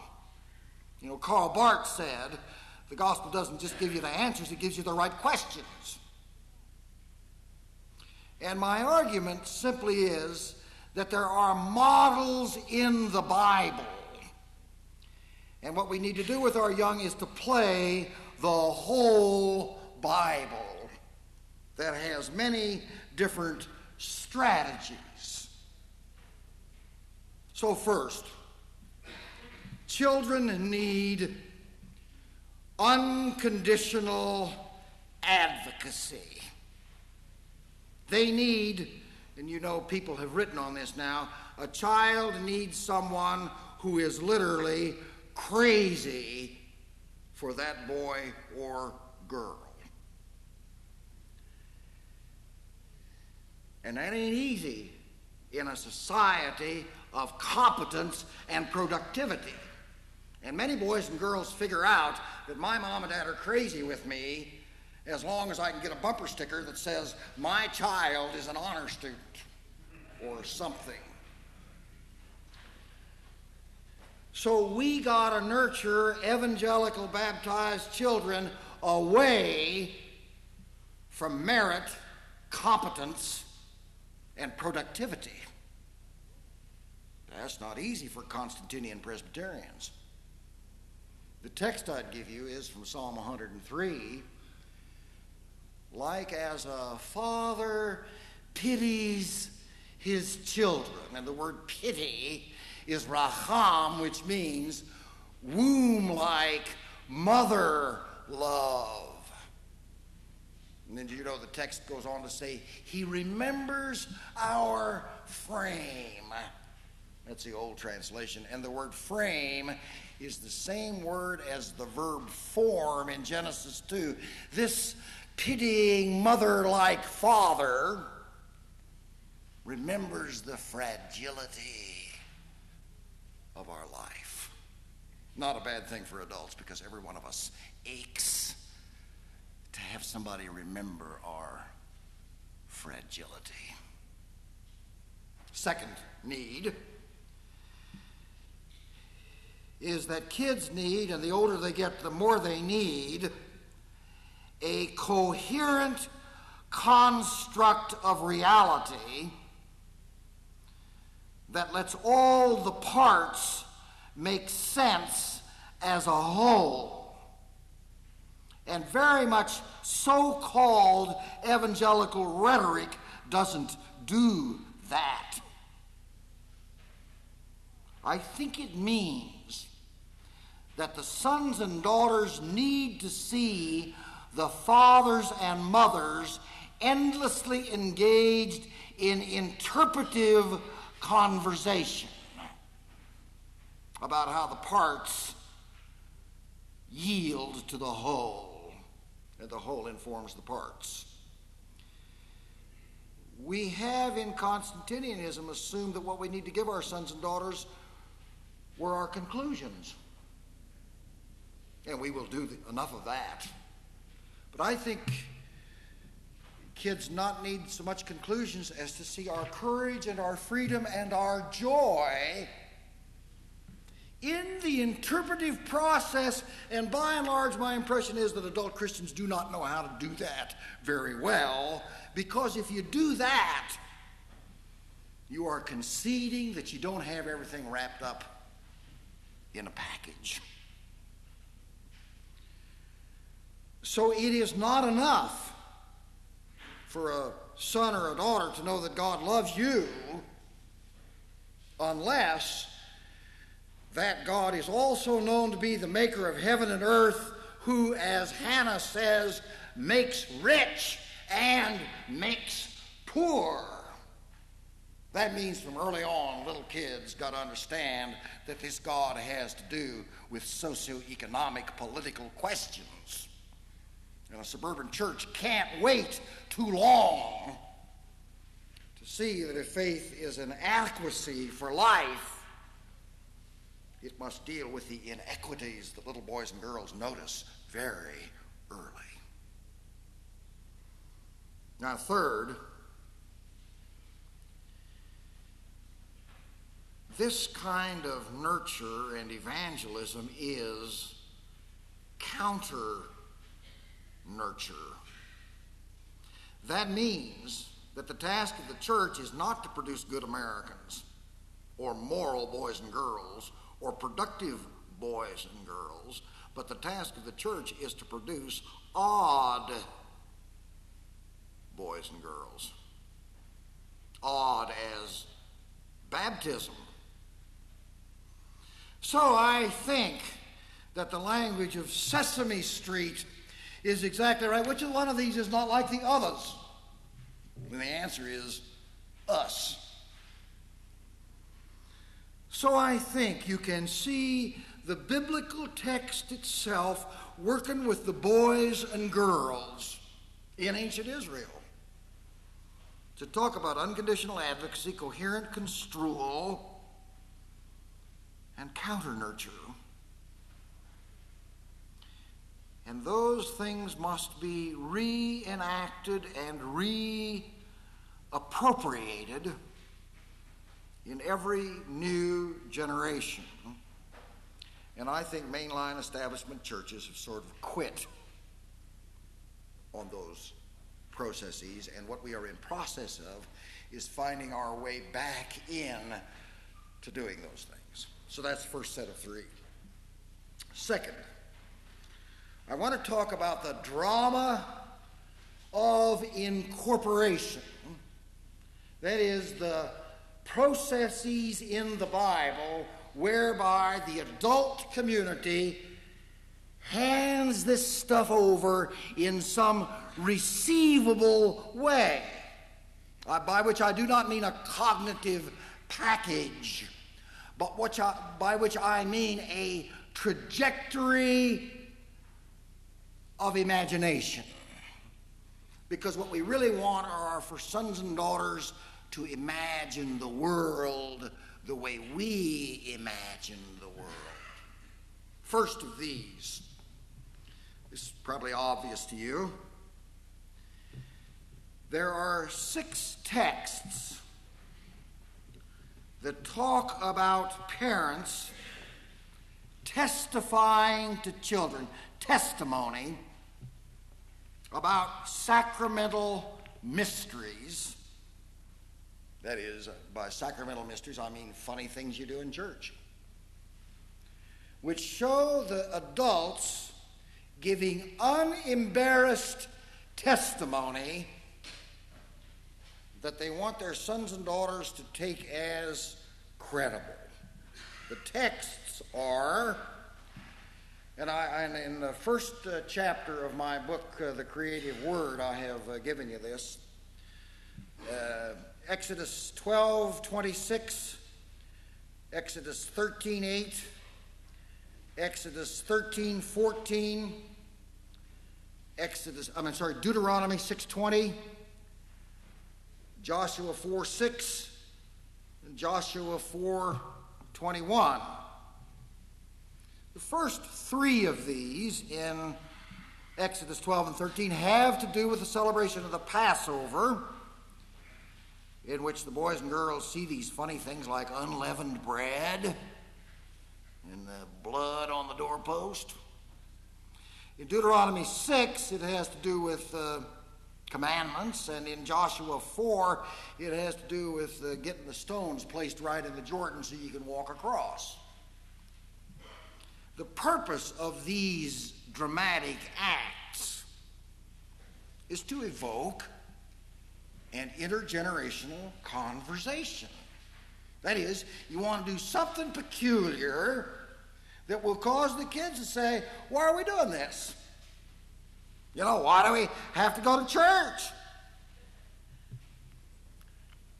And what's clear is that the adults know that in these sacramental mysteries, there are hidden meanings which to a neutral observer appear to be irrational.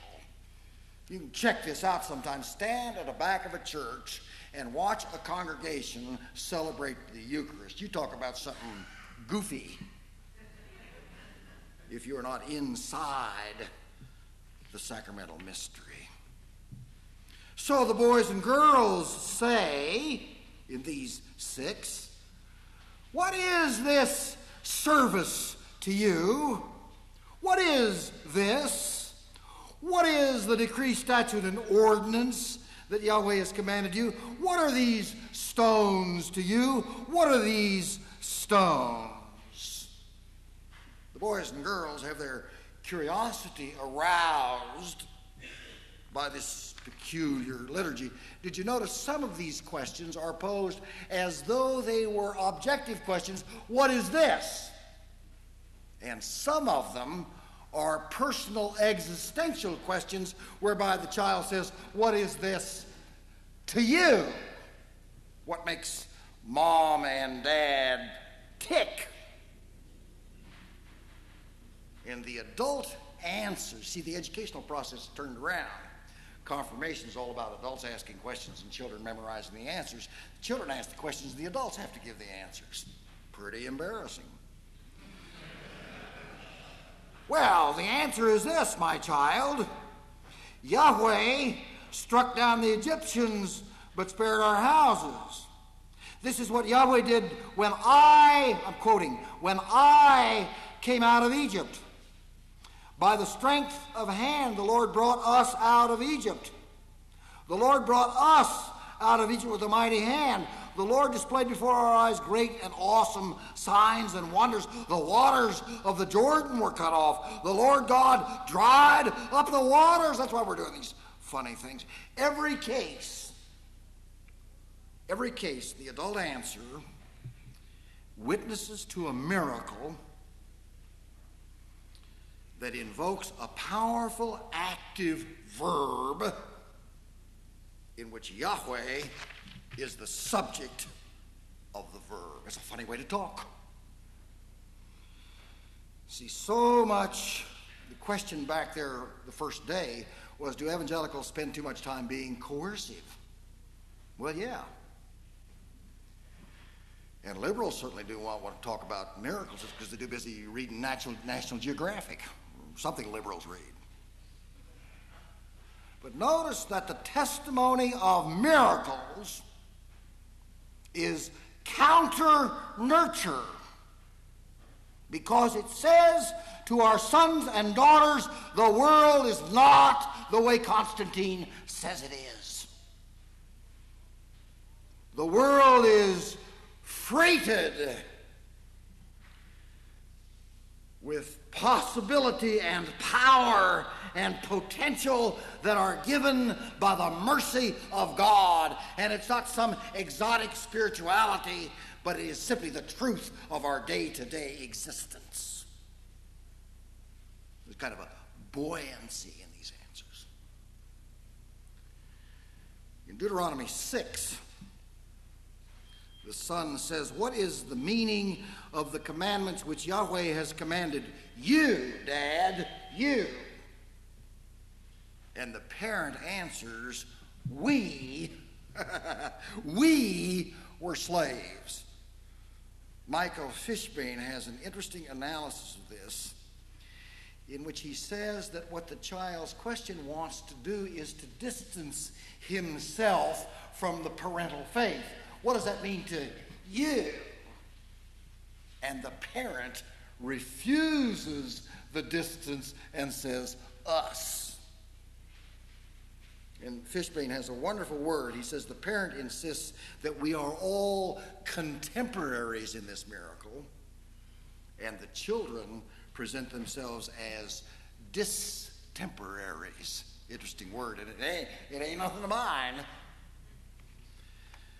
So the strategy of the parent is important. The parent does not insist or coerce or assume too much, but simply gives an inclusive witness and ignores the son's, this is all masculine language, but you can easily transpose that.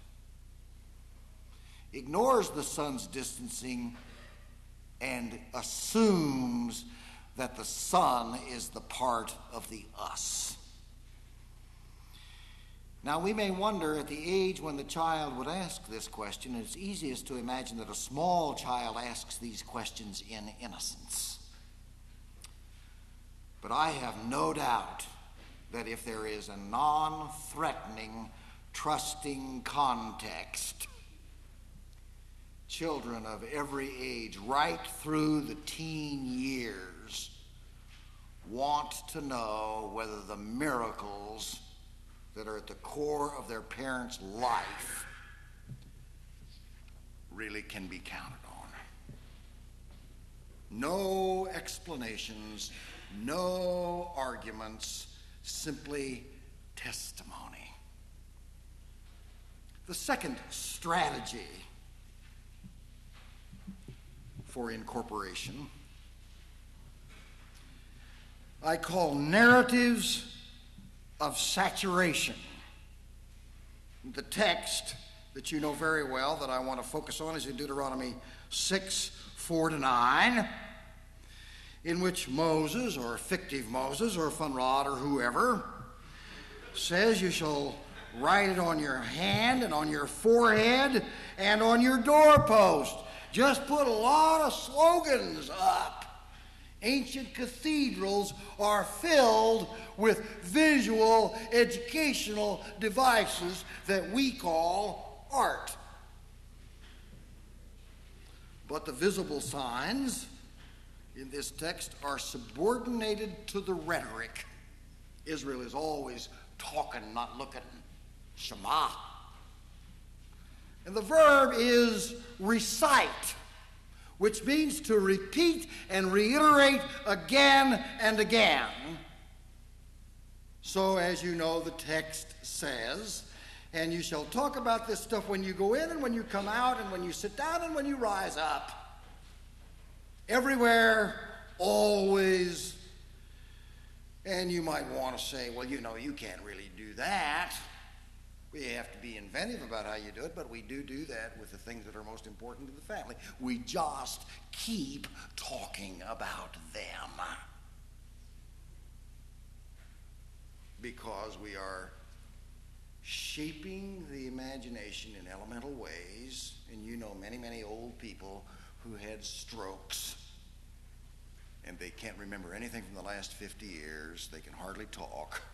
But they can remember those old Bible passages that they memorized when they were 7 years old, because the ruts are cut deep in the brain. Or in Judges 5, it says, Song of Deborah, when you ride, when you sit, when you travel, repeat the saving acts of Yahweh. Talk about the transformations. And what I find wonderful about Judges 5:10 is that it is about the women gathering at the village watering hole. Deborah says, sisters, let's gossip. You know, etymologically, the word gossip is linked to the word gospel. It's stuff that has to be talked about everywhere, all the time. Have you heard that? And all this gossip, all these secrets, has only one subject, Yahweh, the one to love and trust and fear and honor and hope for and count on. So reiterate, but reiteration is not simply the repeating of slogans, but reiteration, I take it in Deuteronomy, means being a live hermeneutist, a live interpreter that can turn with and play and host and toss up and reconfigure. And adults in the church do not know much how to do that.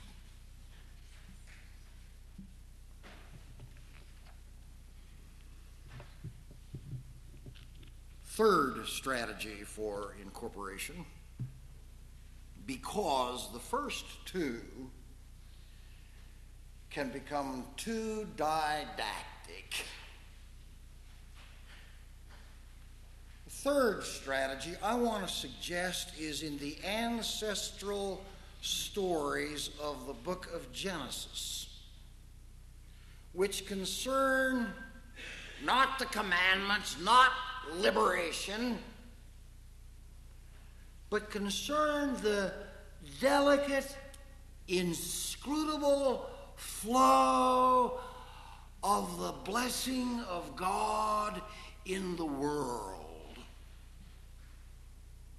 There is a contrast between blessing and salvation.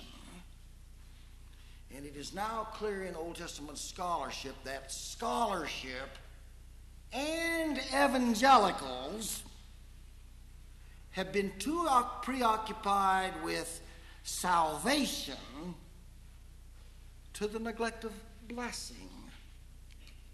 Salvation is kind of the deliverance miracles, but blessing is the inscrutable working of the generative processes of creation that we don't quite understand and we can't quite see and we certainly don't administer.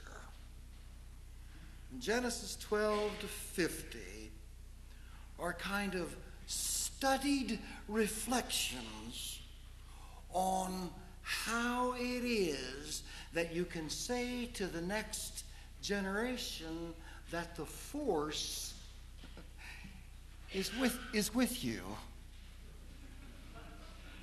That is, you can tell it's very different to say the force is with you than to say Christ died for my sins. It's a very different mode of incorporation.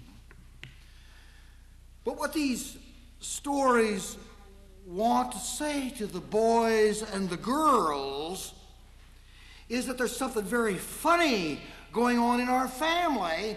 And if you watch all of those stories in Genesis are almost all at the hinge point between the generations. The question of evangelism that we're talking about is, how do you get this stuff safely into the next generation? It's an endless study in Montreat to watch those houses being turned over to the next generation. And you want to turn them over because they're too expensive to maintain, but if you turn them over too quickly, you may discover that they won't let you come up there in the summertime anymore. And besides that, if you've got 5 kids, you can't turn a house over to 5 owners in the next generation. Will Kennedy has a house like that, and it's rotten down, he told me, because the 5 brothers and sisters can't agree on how to spend money to repair it. It's a terrible thing to get this stuff into the next generation.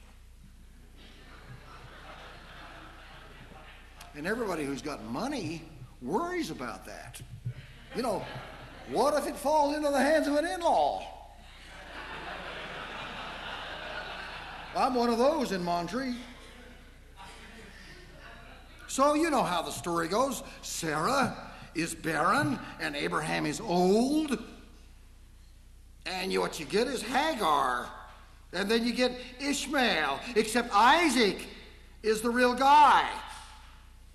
And as soon as Isaac is born in chapter 21, in chapter 22, God says, I'll take him now. And it is not until after Mother Sarah is dead in 23, and Rebekah, his wife, is located in 24, and Father Abraham is dead in 25, only in chapter 26 does Isaac get the promise. The narrator put it off a long time. And there are families in which the child of promise doesn't accept the promise till he's 57 years old. And the parents are long dead before, oh, that's what they were talking about.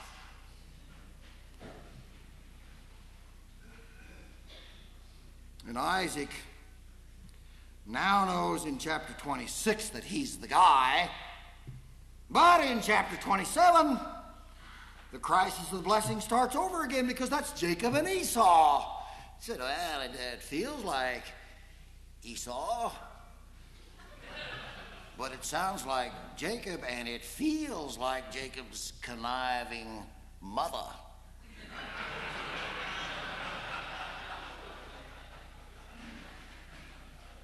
And you see, Jesus had read this story in 27 before he told about the two sons in Luke 15. Because Esau comes and says, Dad, I want the force now. He says, well, I gave it to you. No, you didn't give it to me. And Isaac said, well, I guess it's gone. And then he says, oh, bless me too. And Isaac weeps because it's already been taken. Families are like that. Every family has a favorite son or daughter. And the sons and daughters who are not the favorites notice it, and they position themselves before the funeral. And this family is astonished that it turns out that this unprincipled Jacob is the guy. And nobody intended that in heaven or on earth. And in chapter 28 at Bethel, God makes this incredible promise to Jacob. I won't give you everything. And Jacob says, okay. And I'll take it from you. I'll take it from you if Jacob sets conditions for God. What a guy.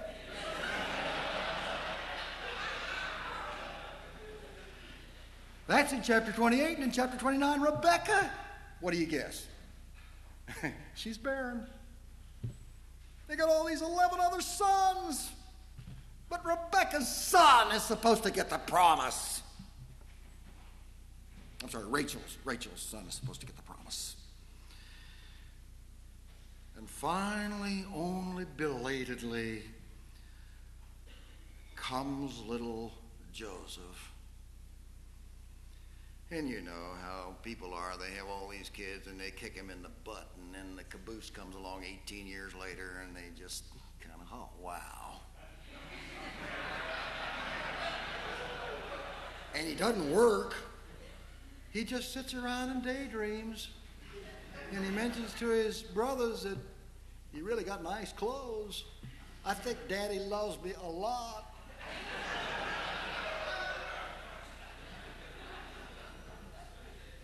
And then when Father Jacob is an old man in 48, Joseph knows that we're about to transmit again. So he brings Ephraim and Manasseh and say, Daddy, give them to these boys, but Jacob never quits. He goes like this, and he messes it up again. He says, oh, did I mess it up? Well, it happens. Now, that's a story for us to look at. But it's also a story that looks at us. That says we live in a world where God's generative power is at work in ways that Constantine didn't understand. But getting in touch with it is hard, endless work. And very many of you have parishioners who do not understand and couldn't name the fact that the great work of their life is to see how this blessing can be sustained into the next generation. So you can be more heavy-handed like Exodus, or you can be an endless talker like Deuteronomy, or you can back off like Genesis. And then the question becomes, is this family really a carrier of a blessing that will turn the curse of the earth? That's a second set of three. But my impression about parenting is that we're not usually worried about such grand questions. We're really worried about getting our kids into a moral tradition. On the day that my wife and I had been married 9 months, I sent my mother a note and said, it's going to be all right. Nobody's pregnant yet. Because my mother just always said, be good. And we all knew what that meant. That don't get anybody pregnant.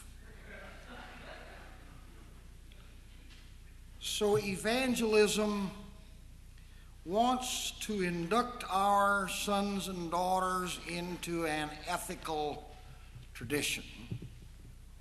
And I want to identify 3 dimensions of the moral shaping of reality, 2 of which I think we neglect a lot in the use of the Bible. The first one probably hangs on a thin thread textually. That's all right, since I got the microphone. In Psalm 73:25, which is the greatest of all the Psalms, I do believe, at the end of the psalm, the speaker ends in great warm faith and says, whom have I in heaven but you? And whom do I desire on earth but you? Now, what I want to suggest as you think about moral shape is that the Bible knows, and I would work with the Psalms on this, that we are fundamentally desiring creatures. We are intended to lust after God. Our hearts are restless until they rest with you. As the heart pants after the water brook, so I pant after you. There's something erotic about evangelical faith. You know, electronic church has tapped into that sort of.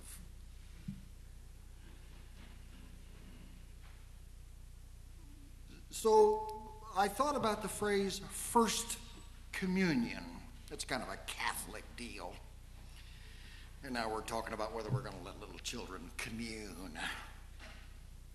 I have no pronounced feeling about that, except that the moral shaping of reality arises out of a sense of communion, out of a sense of being with in such affirmative, lovely, beautiful, caressing ways.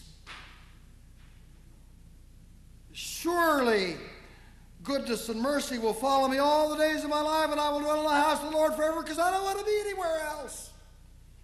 That's why black church services can last 3 hours.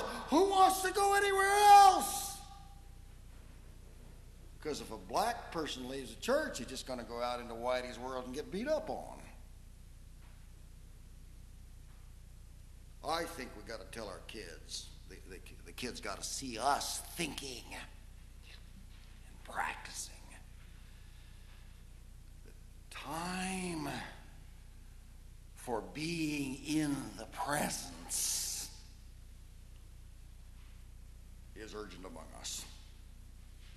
Because it is in communion that I learned that I am an end and not a means.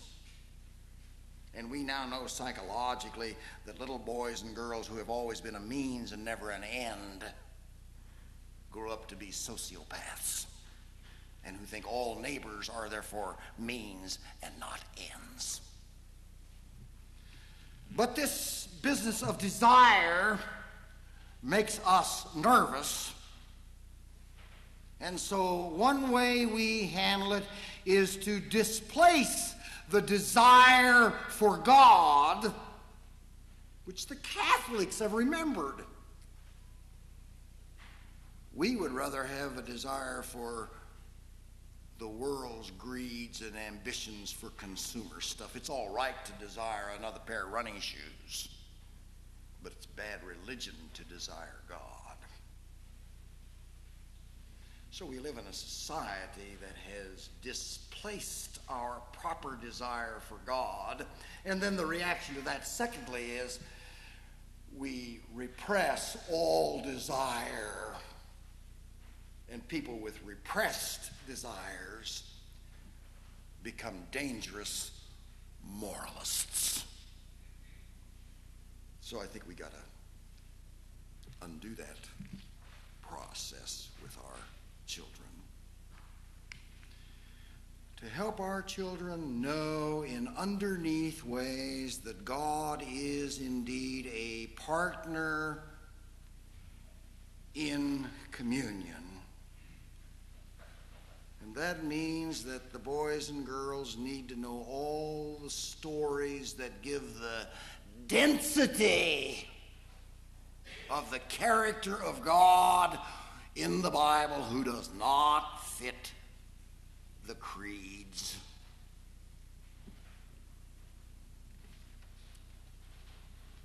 And the great narratives of God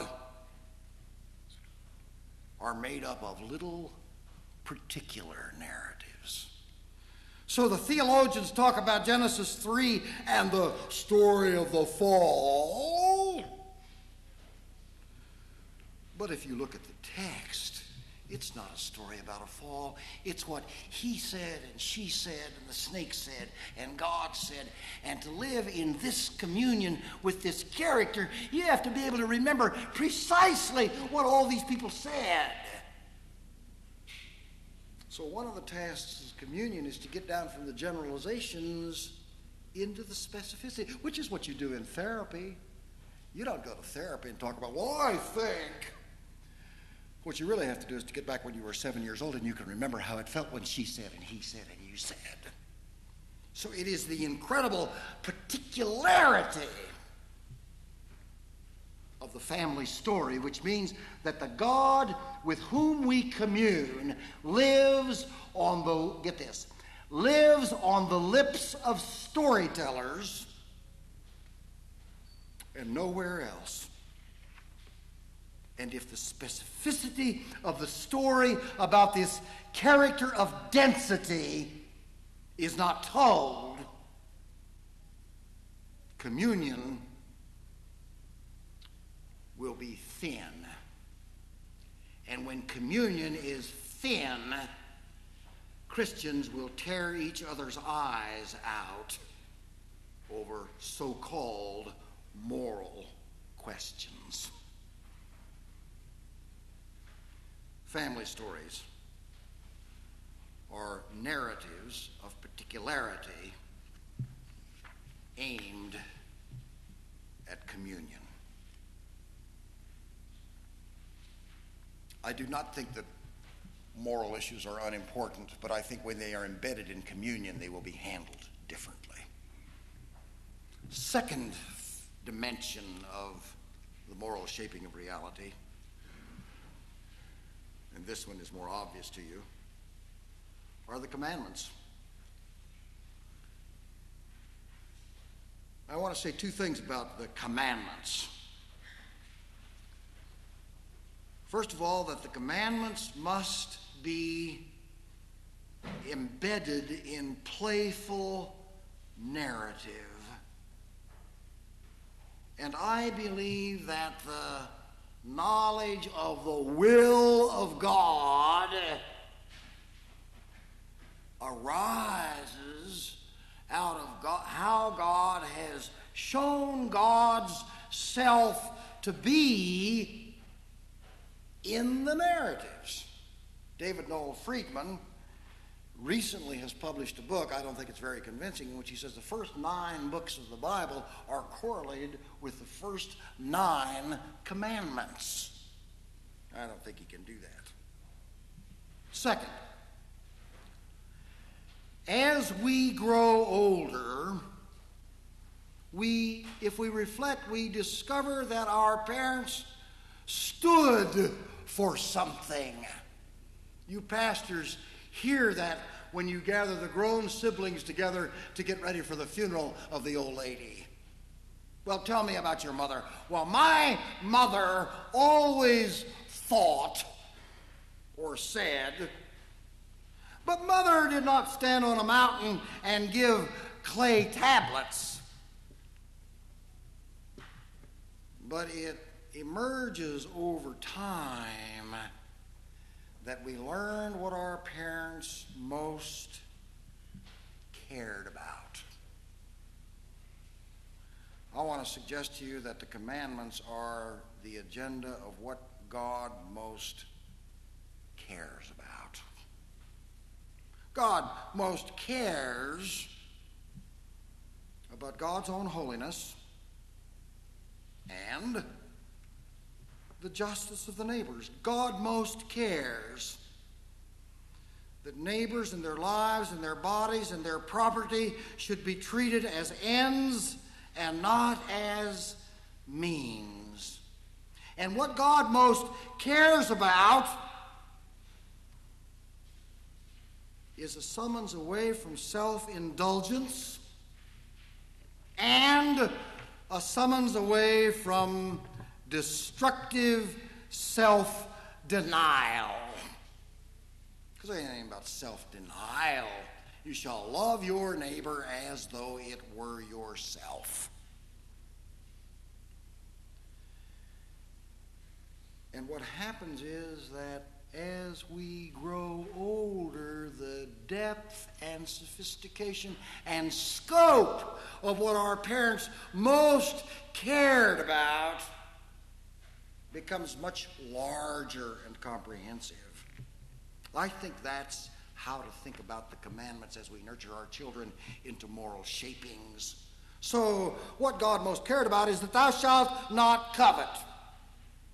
Now, in a child, that means don't beat up on your brother or sister. But as you reflect about what God most cared about, if you have a little imagination, it relates to the Brazilian rainforests, doesn't it? Shall not covet.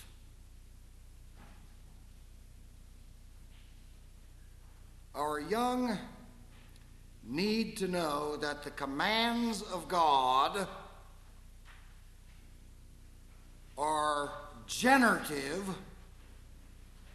of imaginative obedience.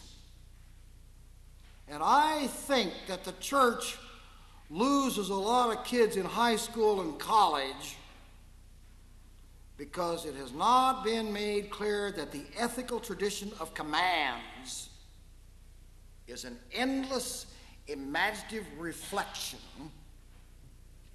on what God most cares about. Third strategy for moral shaping is the wisdom tradition of the book of Proverbs. Not much used by evangelicals except here and there to find a coercive slogan.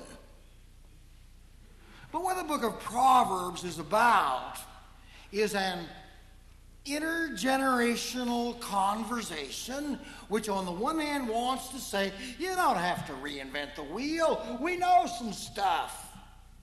And learning is a fiduciary relationship.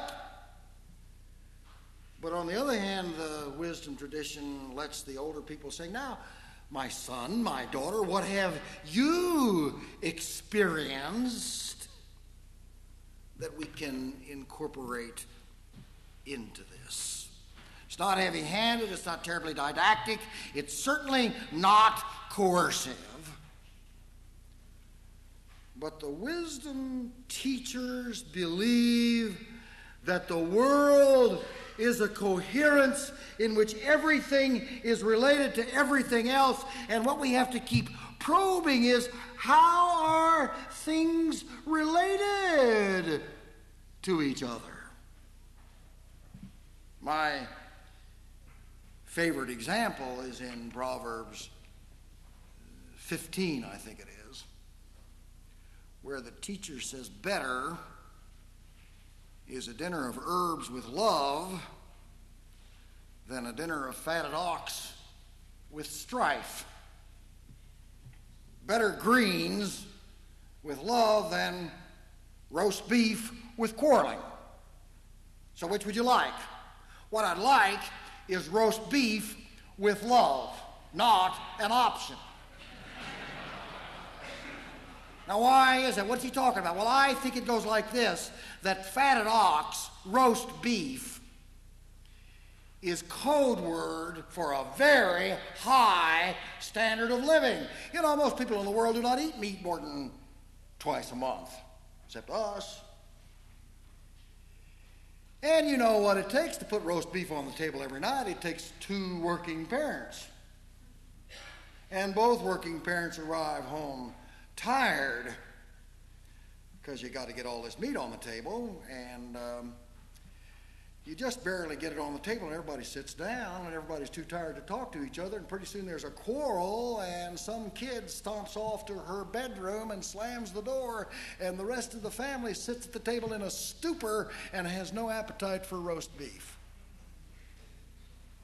What the proverb is about is an eating disorder. And we now know that individuals do not have anorexia, families have eating disorders. If that's right, it means that this proverb is a countercultural observation that what you're really hungry for is not meat. What you're really hungry for can be satisfied with greens if there's serious engagement at the table. So the teachers are saying to the kids, oh, why don't you think about what you want to eat? And why don't you think about what it's going to cost you? And is that really what you want anyway? No, thou shalt not here.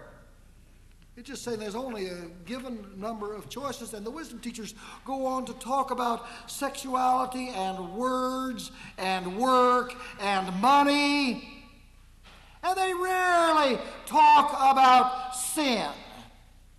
What they talk about is foolishness. Do not buy in on the stupidity of the world. Because those who know that the world is the fabric of God's creation know something different. A footnote to wisdom is that it's not only Proverbs, but it's Job. And our kids ought to know before they go off to college and discover Camus that our family has known about raging against God before Camus ever appeared. And what our family has known is you can take it right to the throne of God and dump the shit in God's lap. And in response, God will not pass a CPE because here's all this pain on the table, and God says, let me tell you about my crocodile. The supervisor says, you changed the subject, you flinched at the pain. We know that. We got these texts. It's all right to rage in the presence of God. I want to suggest to you that all of these strategies for moral shape of desire, command, and wisdom treat boys and girls as though they were full partners in the interpretive conversation. Now, I understand somebody's going to think that that's relativism. But you know, the certitudes that we most trust are the certitudes that arise on a day-to-day basis out of trusting conversations, and the next time we have a serious conversation, that certitude is going to be nuanced differently. Conclusion, a simple one. Evangelism in a post-Constantinian world is much harder work than a Constantinian settlement. The good news is that it's not nearly as boring. Now, we got a little time.